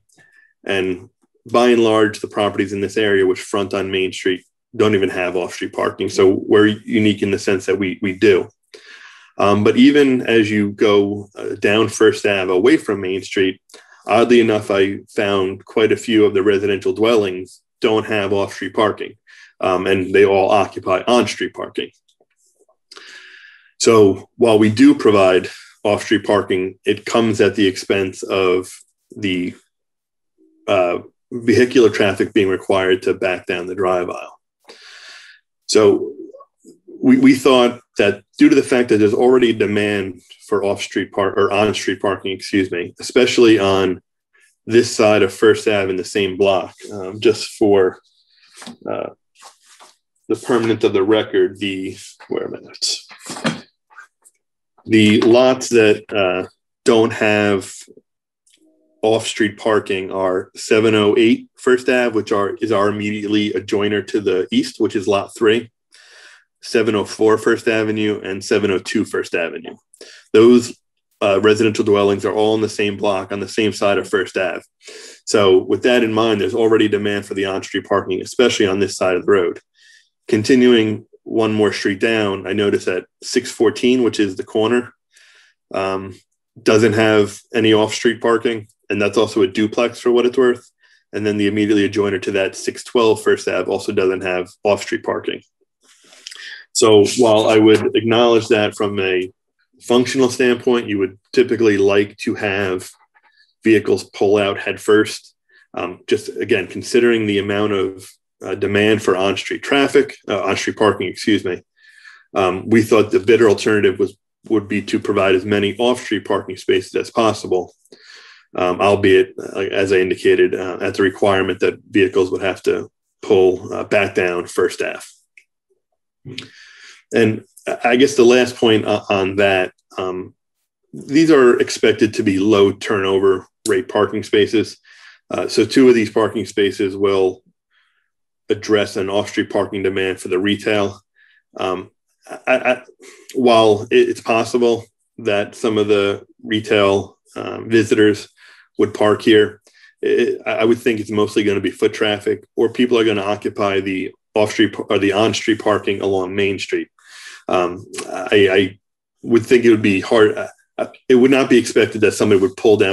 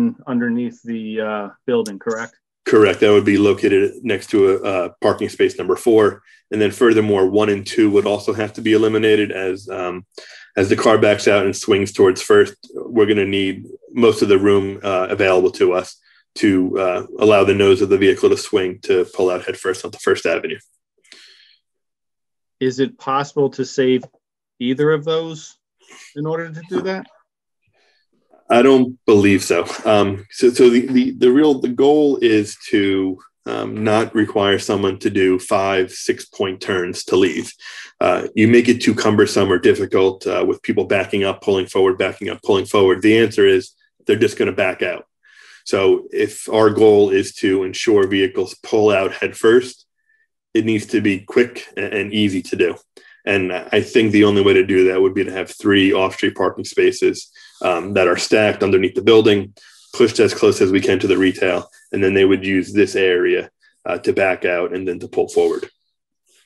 And you wouldn't envision vehicles on site to back into their parking spaces, is that correct? No, again, they're going to do whatever convenient for them. You know, if they backed out and if they were backing out and had issues with visibility, you could see them planning ahead and backing in. But, you know, one of the things you have sort of going for you is this entire curb line along the north adjacent to lot 1 is all depressed, as that property has all of its parking spaces directly accessed from First Avenue. So there's no on-street parking in this area. So from a visibility standpoint, you certainly have clear visibility when you're backing out towards the intersection. So I think, again, if you can do it safely, that's really what people are gonna do. I mean, could they back in? I guess they could do the same thing where they do a multi-point K-turn to get back into their space. And it certainly would be easier if there were only 3 spaces to do just that. But with this configuration, I would say people are going to pull in head first and back out rear end first. And just to clarify, when you said there would be some visibility, you're talking about visibility when you get to the sidewalk point? Correct. So once you get to the front property line, you have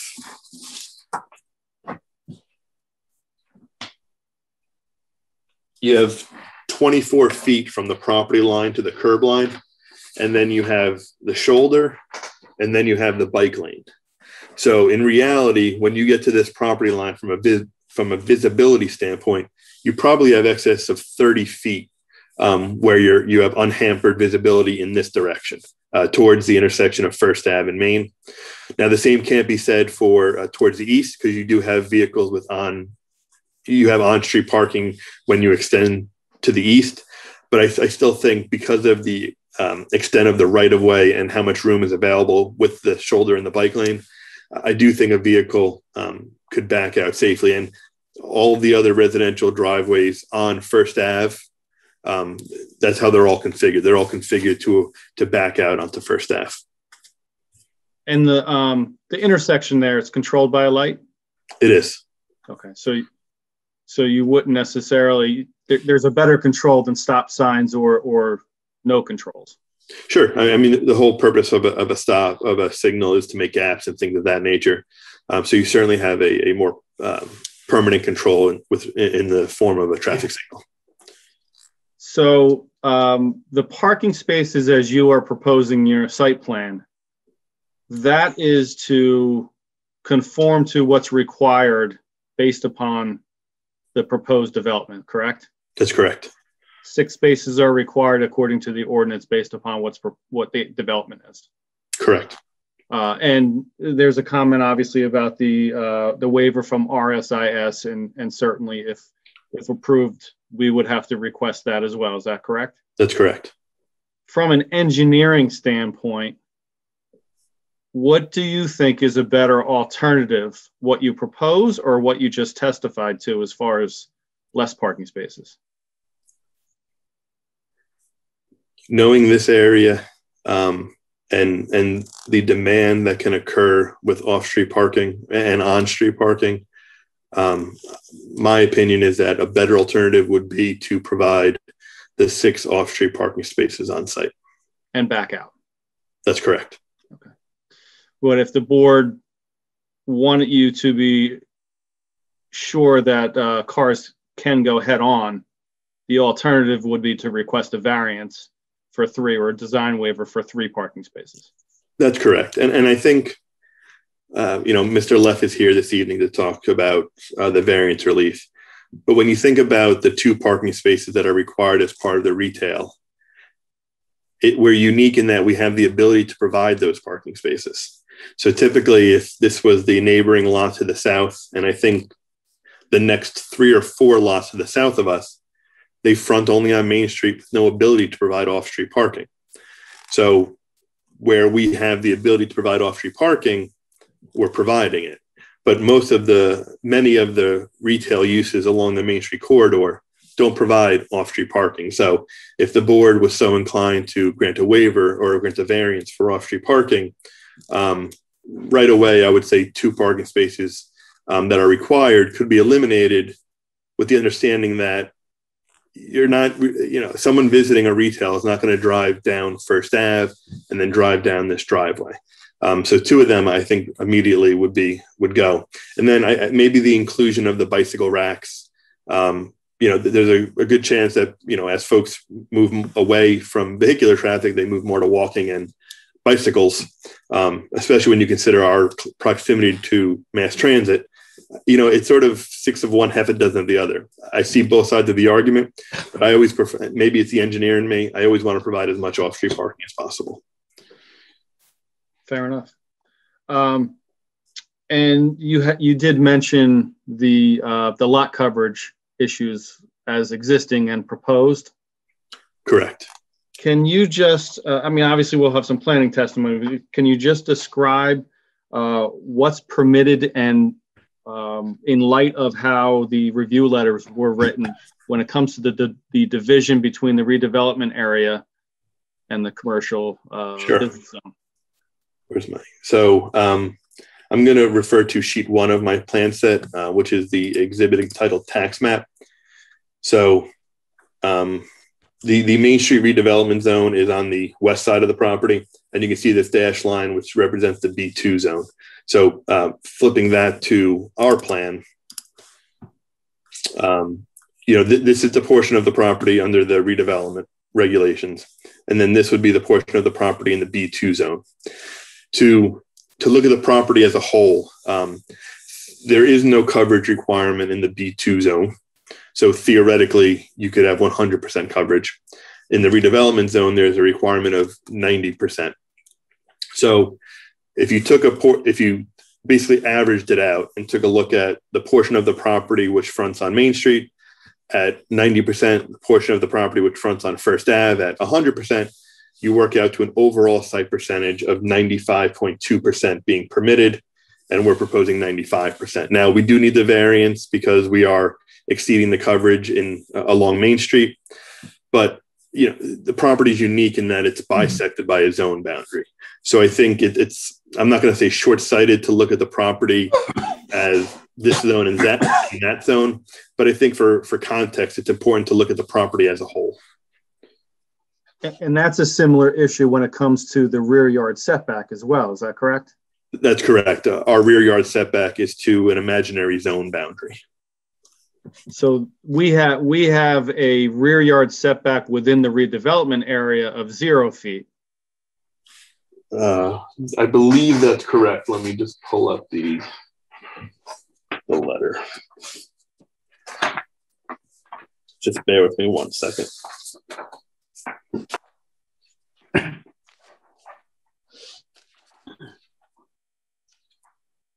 That's correct. But to be clear, what we're talking about is the shaded area in what's on the screen now. That's correct. Correct. So there is approximately 29 feet from that, the back of that shaded area to actually the furthest east side of the property. That's correct. Right. And you already testified at lot coverage. One other question regarding parking, sorry to go back at that, but there also was a comment about parking in a front yard. Can you just describe why we're asking for relief related to that parking? Sure. So the parking that's in the front yard is this what I'll call parking space number 1. And again, it's sort of boils back to what I had said earlier about attempting to first meet the ordinance requirements, but also to just maximize the off-street parking. So we're proposing, and this area is already concrete, already improved. I'm not sure as to the existing garage, what that prior use was, but it's an area that was likely used for parking previously. So again, just to maximize the off-street parking to reduce some of the demand for on-street, we've included this additional parking space, which is partially located in the front yard setback. And is parking space 2 part of that front yard? as well? No, so the required front yard is a 10-foot front yard setback. So the dash line is here. So while the parking is in front of the building, the actual setback line is in this area. So parking space 2 would not be technically in the front yard. Okay. And parking space 2, is that ADA space? So right now, the plan does not show an ADA space, but there are 2 areas where we can provide ADA accessibility. One would be to convert space 2 to an ADA space, but that would reduce our drive aisle width an additional 2 feet from 14 down to 12. So my preference would be to not do that. The other option is to, again, move this structural I-beam and take the parking area adjacent to lot 4, this area here, and actually cut in a loading zone for a handicap area. That can be relatively easily accommodated. So my intent would be, unless the board so chose, to waive the requirement for parking for the retail element. If we were to provide parking for the retail element, I would take parking space number 4 and add a handicap loading zone adjacent to it. And obviously we would need to adjust some grading, spot shots, things of that nature. But that would be the intent. And would that interfere with space 5? No. So the way it would work is the loading zone wouldn't need to be accessible from a drive aisle. So the loading zone can actually be offset behind the curb line, behind the sidewalk. It's just to allow someone who's handicapped to load and unload, whether it's just getting out of their vehicle or if they have some sort of wheelchair lift.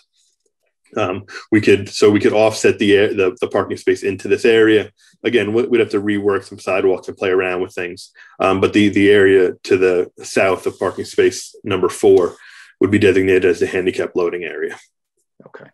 And you have some walkways coming from spaces 1 and 2 towards the building?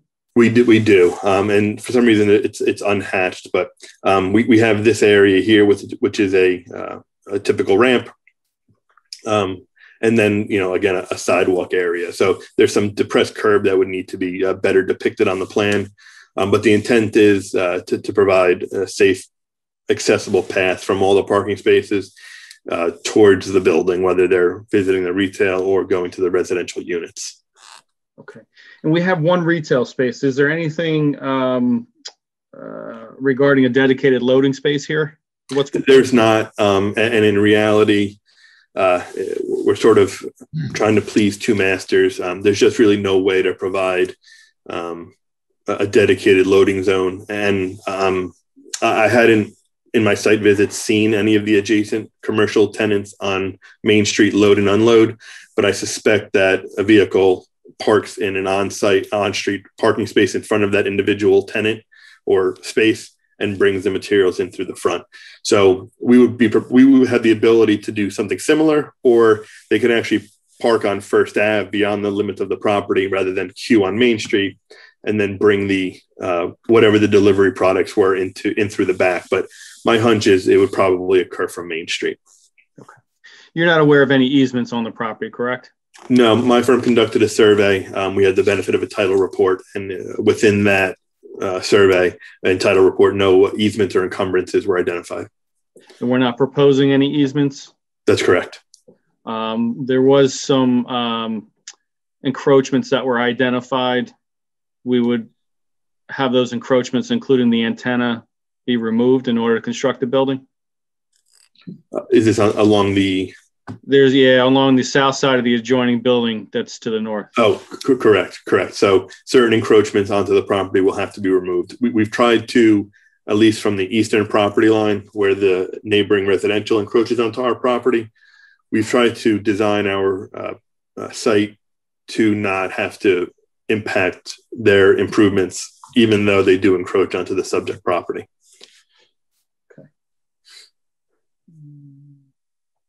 And then I guess just one quick step back with traffic circulation. There was a question regarding emergency vehicles and how they would service the site. And they're going to service it in a similar fashion to how I'm proposing the vehicles accessing the site. If a fire truck or an ambulance was serving the retail, there's a good chance they would be parked in Main Street. But if for whatever reason they needed access to the rear, they would do what the vehicles do. They would pull in and then they would back out. They have the benefit where they have lights. So they would be able to essentially stop traffic to perform their movements by turning on their emergency hazards. And if there were cars parked in spaces 1 and 2, there's sufficient width? There is. So there's 14 feet between, the drive aisle itself is 14 feet. That would be sufficient for a fire truck or an ambulance. And that's, again, assuming worst case scenario where they actually had to come onto the subject property. Okay. And the refuse area, you think there's sufficient space to comply with 4 weeks of recycling? I do. So the requirement for in the code for residential storage is 12 square feet per unit, which is 48 square feet, which we have. But as I indicated, we also have this gravel area, which would easily double the amount of storage, if not slightly more, even when we have the inclusion of a bike rack. So I think from a storage standpoint, we certainly have adequate provisions for trash and recyclable material. Okay. And what about utility services, gas and electric and those things? Sure. So whoops, holy moly. So if you look at my plan, you'll see these sort of dashed lines that say W and G. So when we had done our survey, we were lucky enough that someone was digging somewhere around our site. So they had called for a utility markout. So W obviously indicates water, G obviously indicates gas. So the intent would be, and as Dan Conditor indicated, there hasn't been a determination relative to gas versus electric. My hunch is it would probably be gas. So we have the underground utilities in the area. We have issued will serve letters or capacity letters to both sewer and water to ensure they have adequate capacity. Those were submitted maybe 3 to 4 weeks ago. We haven't gotten a response yet, but considering what I'll call the minor nature of the development with respect to the larger picture of all the development, I would think there's adequate capacity for this development. But again, we will confirm that there's both adequate capacity for sewer and water. Okay. And going through the Insight Engineering letter, there's some comments of some design or some waivers that we're requesting that we would comply with for any final approvals as a condition of approval. For example, paving widths within 200 feet. Correct. Yes. Location and extent of all utilities within 200 feet. You would show that. We would. Excuse me. Can we just go over which specific items are we talking about? Sure. So I'm starting. Yeah. So I'm starting on we started on number 3 on page 2. Okay. And all right. So I'll identify each number. So number 4 is utilities within 200 feet. Number 5, you addressed that you're not aware of any existing or proposed easements. That's correct. 7, we talked about the rooftop equipment in the architectural testimony. That's correct. Do you expect there to be any need for a phasing plan, which is identified in number 9 on page 3? I don't. A project of this size should really be constructed in a single phase. How about number 8? The color rendering? Yes. We talked about that with the architect and we couldn't submit it. Okay, so next time when you come back, yes, you'll bring that. Yes. Okay. Yep.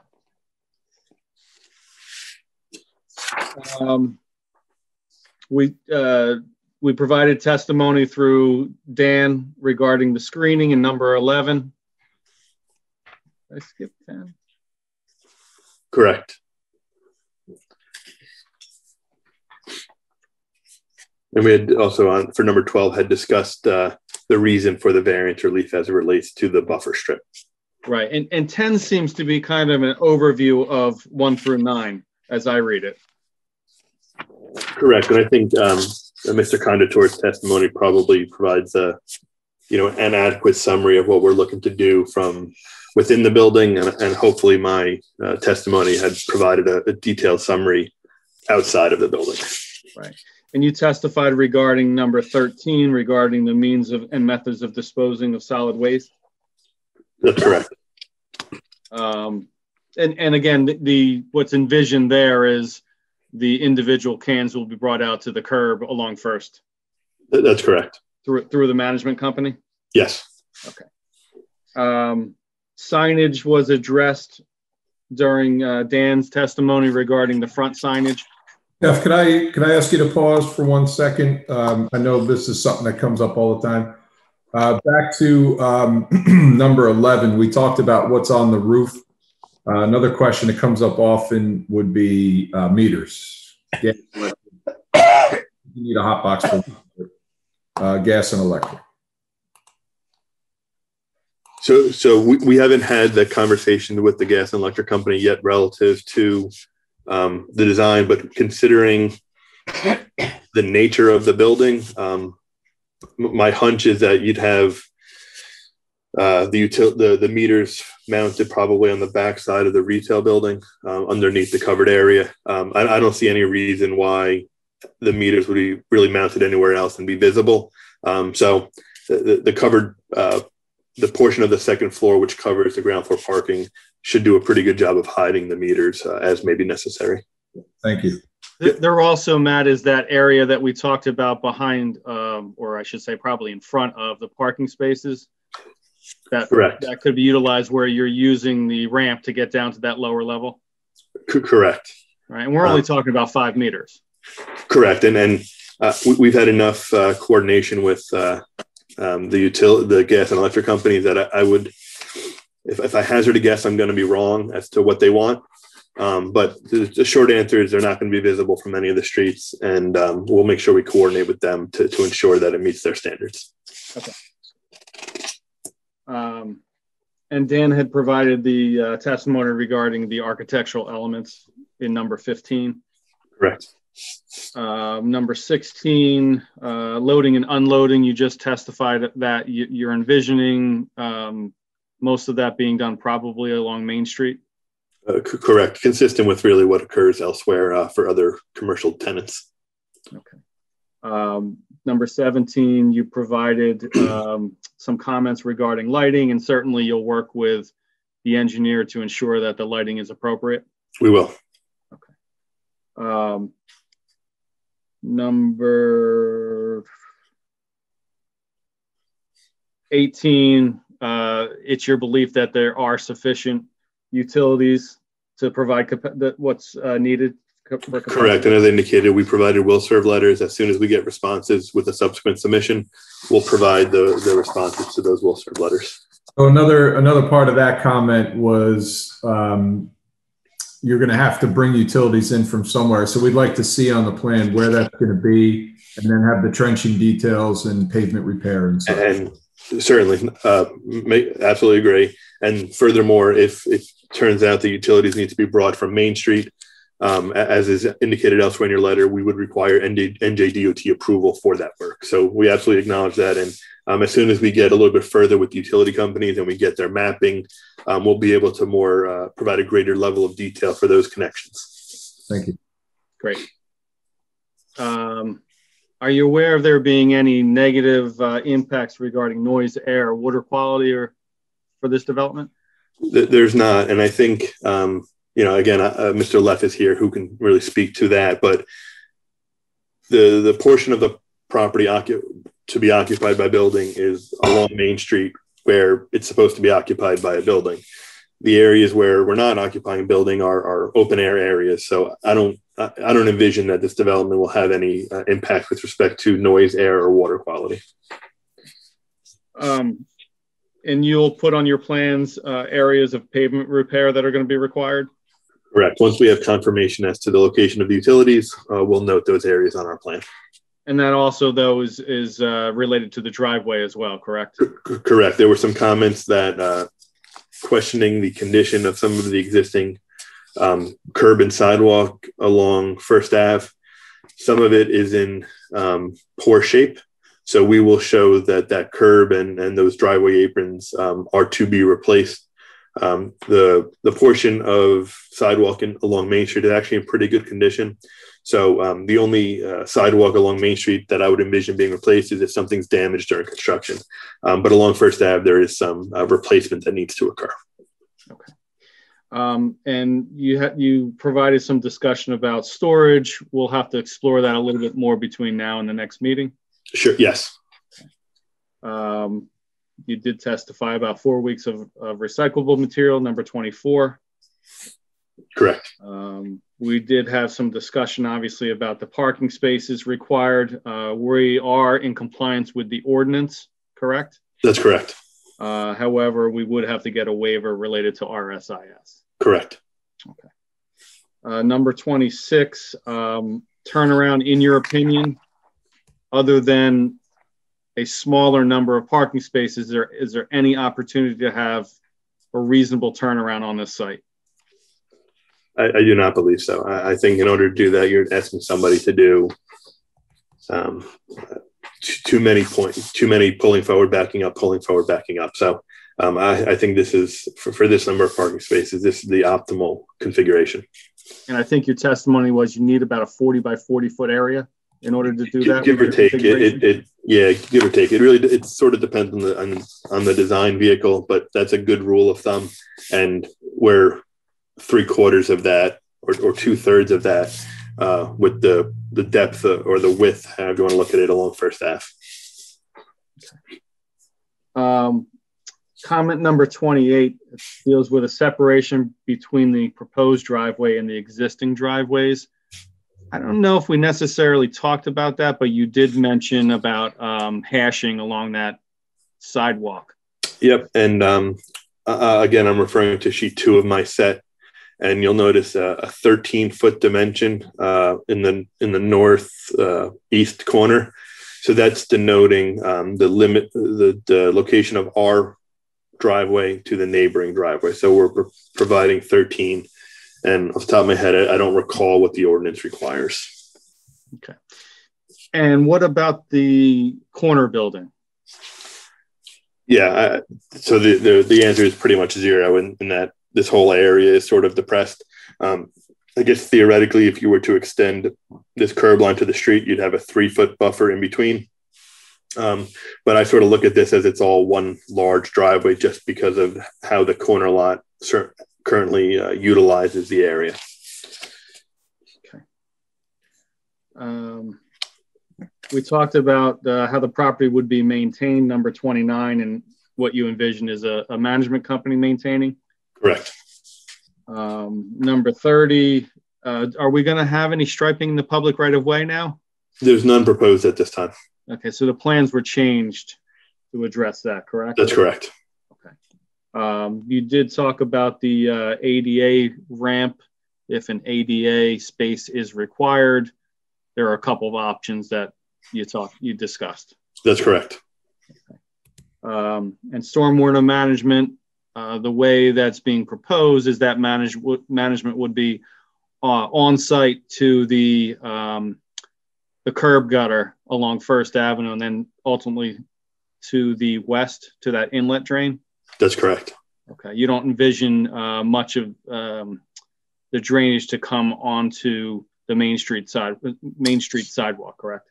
Correct. I mean, you might have portions that hit the parapet or the face of the building and trickle down, but we're attempting to send as much runoff into the street in First Ave where it flows via gutter flow into that existing storm sewer system. And that's compatible with the existing conditions?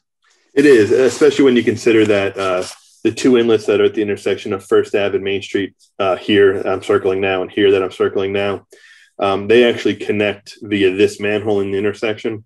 So it's really all combined into one system. So whether we send runoff to this inlet that goes to this manhole or this inlet that goes to this manhole, the system, as I've seen from multiple site visits, seems to have adequate capacity. And you're envisioning that drainage will run directly toward First Avenue and not onto either Lot 3 or Lot 1? That's correct. When you look at the existing contours, which we're again mimicking, you'll notice that they are angled. I don't remember if it's I think it's a backslash. They're sort of angled like a backslash to push water away from Lot 3 and towards First Avenue.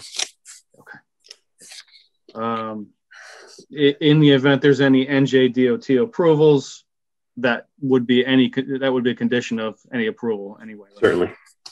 Certainly. Number 34, The existing curb along First Avenue, is there any curbing that we would have to modify at this time? Not really modify, but there's some that's in somewhat poor condition that probably would need to be replaced when you consider the construction, and some of the slabs in this area, the concrete slabs, have settled and cracked. So those would be replaced as part of this application. And whatever the city would require in connection with construction, that would be agreed to. Correct. Okay. And I think that's something worthy of adding to the plans to make sure that the sidewalk / apron is appropriate for vehicular loading. Absolutely. So we'll update the plan to include details of the new concrete and the new driveway aprons that are suitable for the use. And you testified that the proposed wall on the property line, that's actually the wall that's being removed? That was previous, that was, sorry to cut you off. That was previously proposed with the grading design, but that wall is not going to be necessary anymore. So we'll remove that from our plan, and we'll provide additional spot elevations to demonstrate that that wall is not needed and we don't have any back pitched areas or drainage problems. Okay. And you'll comply with the city engineer to deal with sewer connection fees, correct? That's correct. Do you know at this point if the sanitary sewer is within First Avenue? So when visiting the property, I didn't notice any manholes within the immediate vicinity of the property. So I'm not certain. It is possible that there are manholes, several manholes in this intersection. It's hard to discern during normal hours when vehicles are traveling on and in and around the area what those manholes are specifically for. But in part of the will serve requests that we made for water and sewer, we also asked for utility mapping. Once we have that, we should be able to put together a comprehensive design for the utilities for the project. Okay. If you contact our office, we have some information. We don't necessarily have everything, but we have a lot. That would be helpful because we haven't been that successful in the last month or so. So I will certainly reach out for that. Thank you. Yeah. Great. Thank you. And you in number 38, you did testify about what you envision for emergency vehicle access to the site. That's correct. Do you not have any other questions for Mr. Wilder? What about number 39?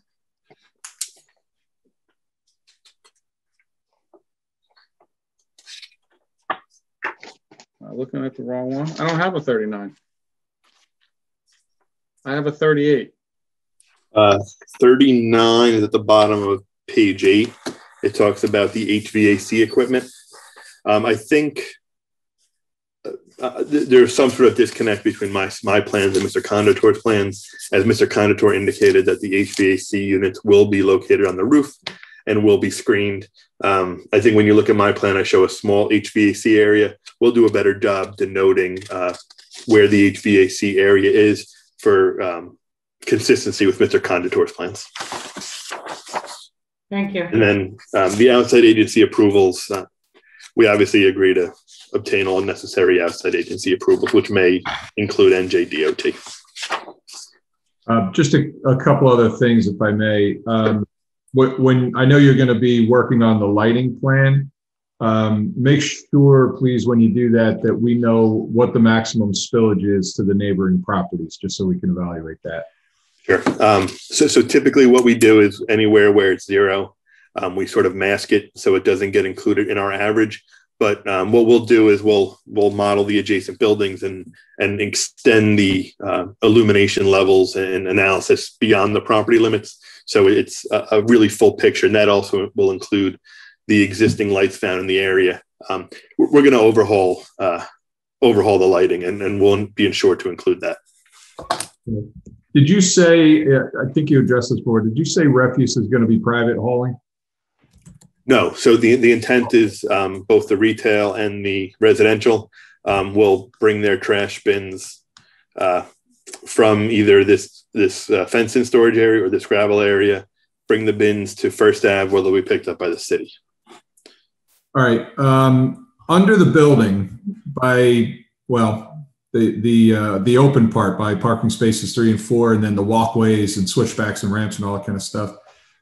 It is covered. It won't get rained on, but it is exposed as well, and may get some driving rain, snow melt, that kind of thing. And that area appears to drain toward the building. I don't expect it'll be a ton. The paved area where the parking is appears to be draining out toward First Avenue. But there are parts that drain toward the building. Maybe when you take a look at the plans and come back in, you can come up with something to capture that water and protect the building.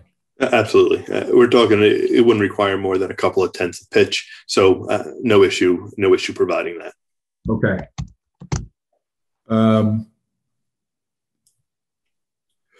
This is something that I'm sure is going to come up more as the board members start asking questions and whatnot. But if the board finds or agrees with you that providing the parking is better than not providing the parking, despite the potential conflict of backing out, there is the concern of backing out obviously goes to being able to see the cars in First Avenue, but also being able to see the pedestrians. So just thinking it through, I think we should give some thought, if that's the way it's going to be, to some sort of warning system, which may be as simple as a sign to the pedestrians saying, something like caution, vehicles backing out onto street. So just something to think about.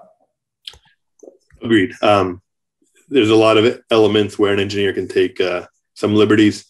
Safety is not one of them. So I think we all have the same goal at the end of the day, is to make sure the site functions safely. So absolutely. Okay, and those are, thank you for going through my letter point by point. You addressed all the highlighted portions I had and those extra questions, so I'm good. Thank you. Thank you. Thank you.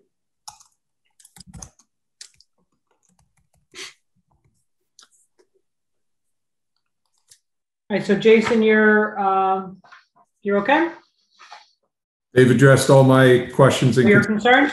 Yep. And I know that there are, and what I would recommend, as I always do for our applicants, is to listen back on in situations like this, that there are a lot of modifications that we're asking for to be put on the plans. So we're expecting a lot of changes that are going to come to us. And I'm assuming that you guys are keeping track or listen to it on APTV, because I just want to make sure that we have everything the next time you guys come here. I certainly have a very long list of things that we're asking for. So if I could piggyback onto that, when you guys revise your plans and resubmit, if you'd be so kind as to give us a point by point to tell us where the changes are, that would be very helpful. Of course. And we'll coordinate with Mr. Conditore's office to provide one comprehensive resubmission letter. Thank you. Okay. Do the board members have any questions or concerns? Jim Henry, Barbara, I have a couple of comments or questions Go ahead. For Mr. Wilder, if I may. Right. Questions, go for it. Okay. Concerning the stormwater, did you consider a direct connection to the storm sewers in First Avenue? Yeah, we had not, and mainly being as we didn't want to end up ripping up so much concrete and asphalt. If the question is, can we provide a direct connection? We can, and we would prepare the asphalt accordingly. I know that was a comment in Mr. Fincher's letter. If the board so chose that is a desirable feature, we can certainly provide that. You indicated that there's quite a bit of cracked concrete and settled concrete in that driveway, and maybe you have to rip that up anyway. So you could pick up the stormwater in a stormwater grate and just continue it on to the storm sewer, possibly, since you're going to have that torn up anyhow. Sure. We'll take a look at that as we're revising the plans accordingly. Next question I have is concerning the stairway from the parking area down to the retail and the residential areas. Mm-hmm. Are you going to provide any handrails along the stairs and or along the walkway? Along the stairs, handrails will be required based on the elevation change. The walkways, it will sort of be dependent upon what we end up deciding to do with respect to storage and if we incorporate some retaining walls. Anywhere where we exceed 30 inches in grade differential, we have to have railings.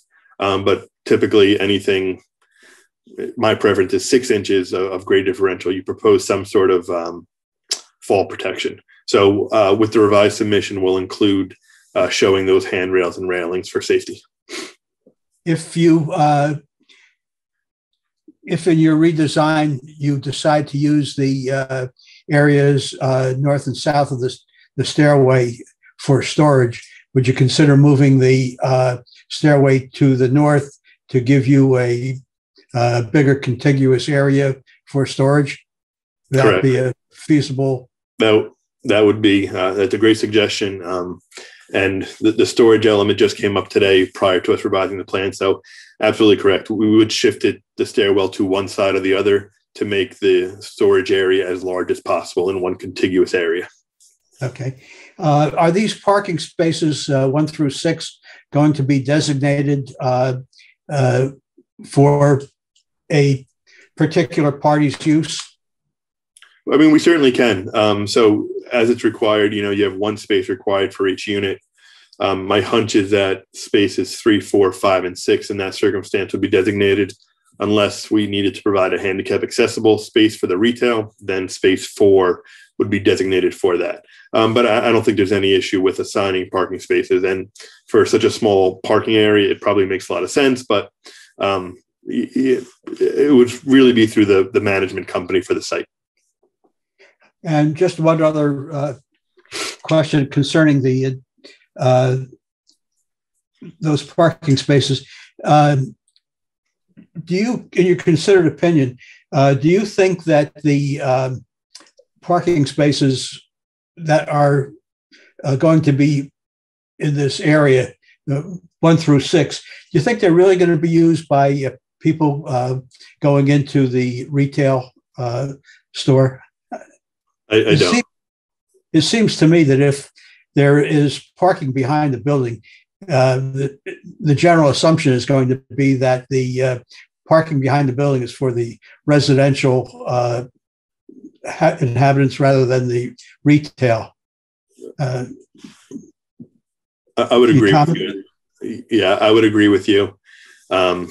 The short answer is we're proposing 6 spaces because we're required by code to have 6 spaces. Yeah. I would agree in this circumstance, 2 of the parking spaces being eliminated probably makes a lot of sense. It allows us to increase the green space.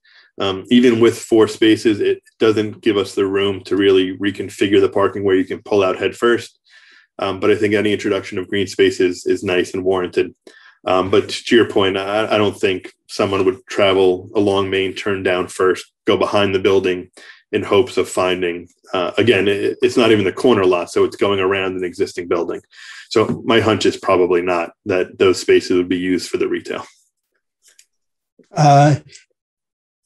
Just to address your comment concerning people backing out, I would suspect that if somebody comes in early, if the spaces 5 and 6 are not utilized, it's very easy for them to pull into those spaces and back into 3 and 4 with no difficulty. And then at that point, when they leave, they can pull out, or vice versa. They can pull into 3 and 4, back into 5 and 6, and pull out forward. So you have, I think you're going to have a pretty decent mix of people pulling out head first rather than backing out. But I think that's something that's going to happen naturally. You don't have to, you can't really plan for it. It would also be difficult to try to enforce that. But to your point, I mean, I think most people, if the spaces were open and they had the ability to utilize this area to back in so they could pull out head first, I think they would.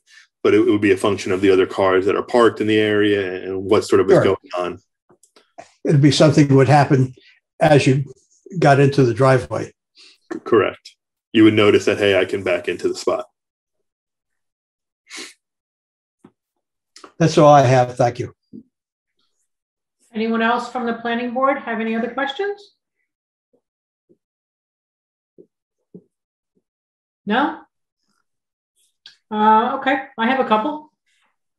On the next time you come back, if you could just show where the retail trash gravel area, where they're, I just need more specifics as to where you're proposing the storage versus the trash. And I know that you're coming back with more detail on a number of these. So if you can make sure we have that. I'd like to also see, it's hard for me to tell on here what the dimensions of each of those parking stalls are, because it's a little tough to tell. Yeah. So if you could just elaborate on that. Sure. Okay. I can give them to you now if you're interested, or. No, that's okay. If you could just, I'd like them on there so everyone can see them. Sure. And I'll make it more readily visible. Yeah, that would be great. Okay. I'd also like to, and this would be for Jason, if you would know, or if we have to find out, is there truly an ADA requirement here with 4 units? The retail is what triggers the ADA spot, not the residential units.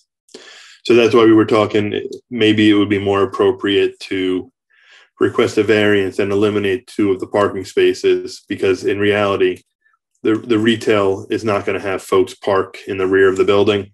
If we eliminated the parking for the retail and the parking proposed was only for the residential units, this type of development would not be required to have an ADA space, I believe. So one thing I would suggest the board consider, as you consider what Matt was just talking about, is perhaps those parking spaces for the retail could be employee parking, freeing up spaces on street and whatnot. Just something to think about.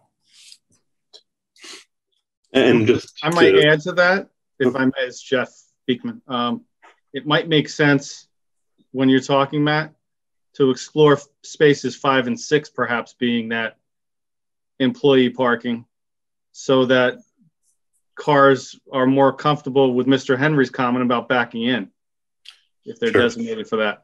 That's a good point. So after hours, those spaces would theoretically be open, and they would be allowed, they would allow tenants to back out and use those areas for circulation. And then just for a point to the board's edification, there is actually a handicap parking space on Main Street in front of the existing corner lot.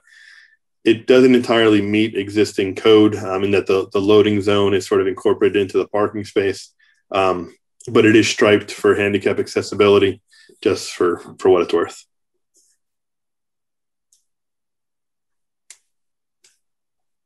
Okay. I know that there was a mention of no front yard parking. Does that require a waiver or a variance? I believe it requires. This is Michael Sullivan. That's a variance. And just to be clear about that, it's not parking within the required front yard setback. It's within the front yard, so it's both spaces 1 and 2. I stand corrected. Thank you. Okay. All right. So then we have to. If we keep these 2, then we have to add that to the variances. That's correct. So this isn't considered a through lot?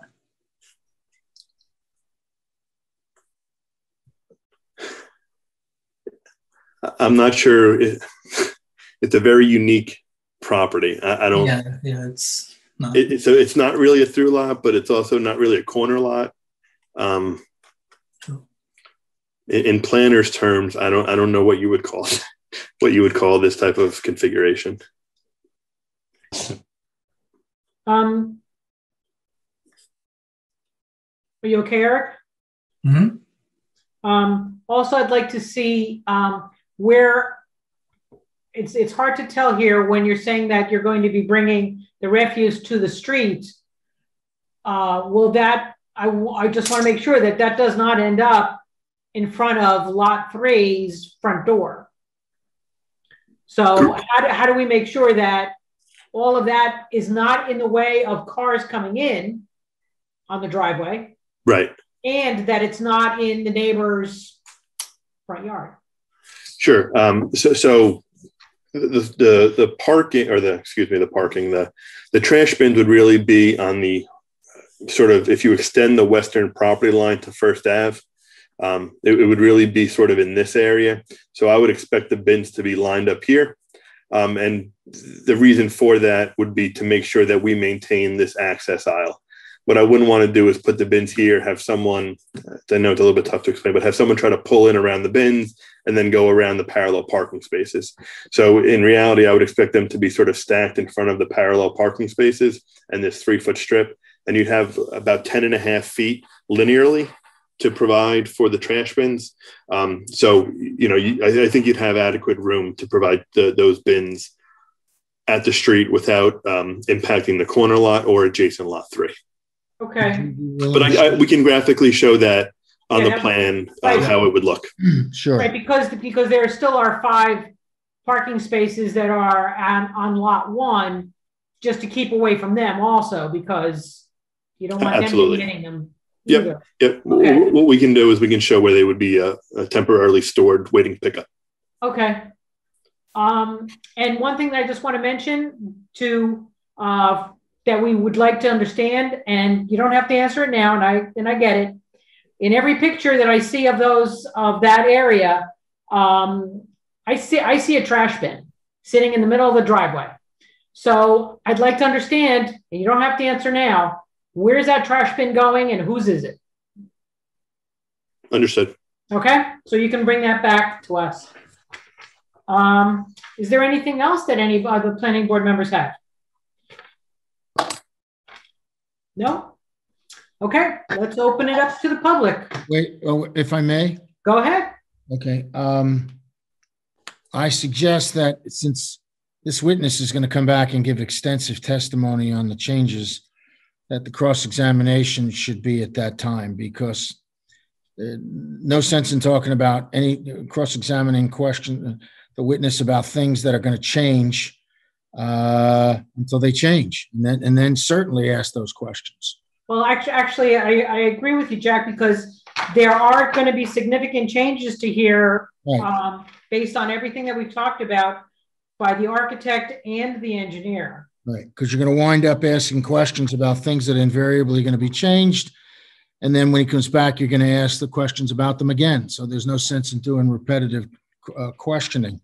The other thing is, I think the board should seriously consider some recommendations on the parking issue, so that the next time the applicant comes back, if you want less spaces, if you're inclined to go with that design based on safety and so on, we should tell the applicant to come back with something of that nature versus coming back with it the way that it is now. This way we get all your changes hopefully in one fell swoop, and it'll be more efficient. Does anybody want to take a shot at what they think the parking situation should be? Anyone in the planning board? Well, Barbara, Jim Henry again, I would suggest that you keep the 6 spaces.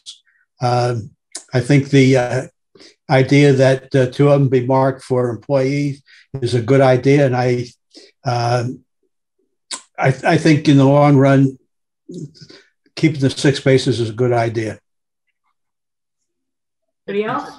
If I may, this is Jeff Beekman. Yeah. If I could just comment on that, just to make sure we understand. So if we're going to have designated employee spaces, that would only be during business hours. Okay. I think that's certainly reasonable.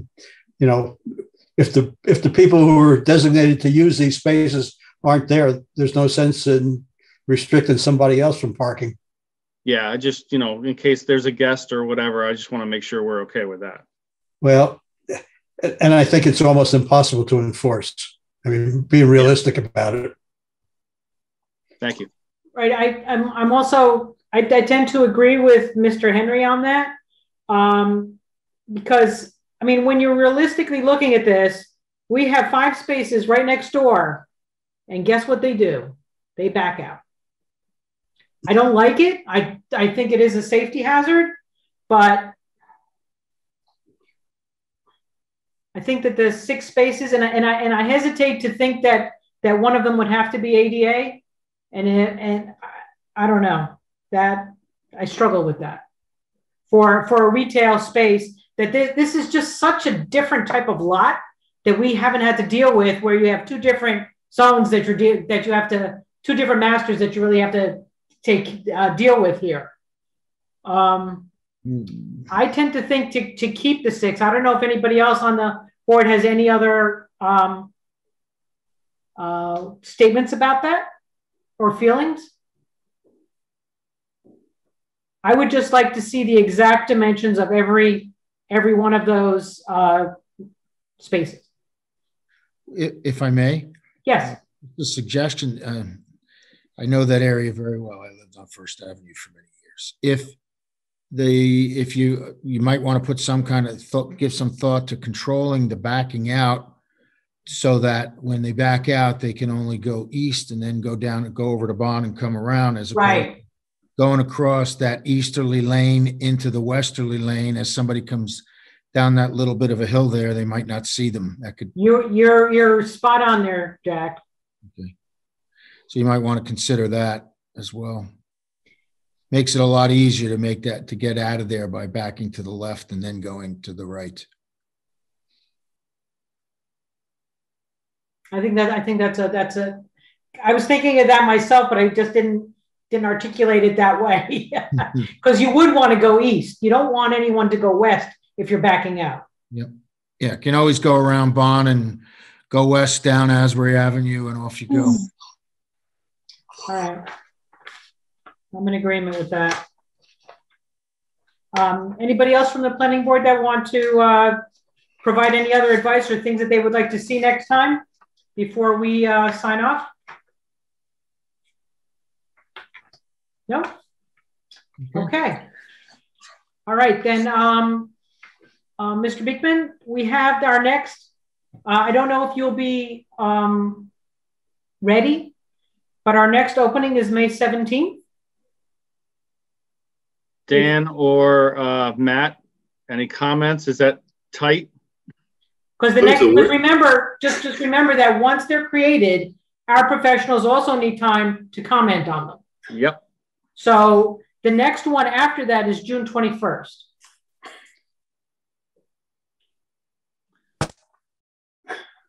The engineer is always the bad guy in this circumstance. Yeah.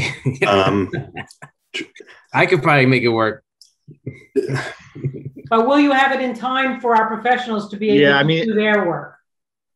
We're talking about having in by May 7th. We're only talking 2 weeks away, 2.5 weeks away. So I'll put the knife in my back. I would need the extra time to make sure that we were able to give the professionals adequate time to review the revisions. And we need a little more time to see if we can get those utility will serve letters and those things as well. I think 621 makes a lot more sense. Okay, so can I get a motion to carry this application without notice to June 21st? If I may. Yes, you may. Mr. Beekman, you waive any time constraints imposed by the MLUL within which time we would have to act? We absolutely would, yes. Thank you. I am so moved. This is Eric. And Alexis. And Henry, I'll second. I think Alexis beat you to the punch on that one, Jim. Yep, that's okay by me. And I'd also just like to take a moment to apologize to the public that I think it really makes sense for us to have all the questions come at the same time with the new plans, because there are so many revisions that we're asking for. So I apologize, but the redundancy it just wouldn't make sense. But thank you all for coming. You need a vote? You want me to run the vote? I don't think. You go. Irene is here. Okay. I'll go by my screen. Rick Lambert. Yes. Jim Henry. Yes. Erica Lipo. Yes. Barbara Krizak. Yes. Alexis Taylor. Yes. Thank you. And Jennifer Souter. Yes. Matters carried, pardon me, to June 21st at 7 p.m. without further notice. Okay, can I get a motion to adjourn? Can I just Jim ask one Henry, question, so Ms. moved. Kurzak, first? Sure. I'm sorry. Can we just ask if any board members who were not there tonight, if it's possible for them to listen to the tapes? Sure. We will ask them to do so. And we'll let you know who has completed it by the 21st. Great, thank you. Thank you very much for your feedback. Have a great evening. Sure. Okay. Do we have someone made a motion to adjourn? Yeah, Jim Henry. Okay, you got that one, Jim. Who's the second? Jennifer Souter. Thank you. All in favor? Aye. Yes. Any opposed? Hearing no opposition, the ayes have it. The meeting is adjourned. Thank you so much, everybody. Thank you. Night. Good night, all. Good night, Bye, all. everyone.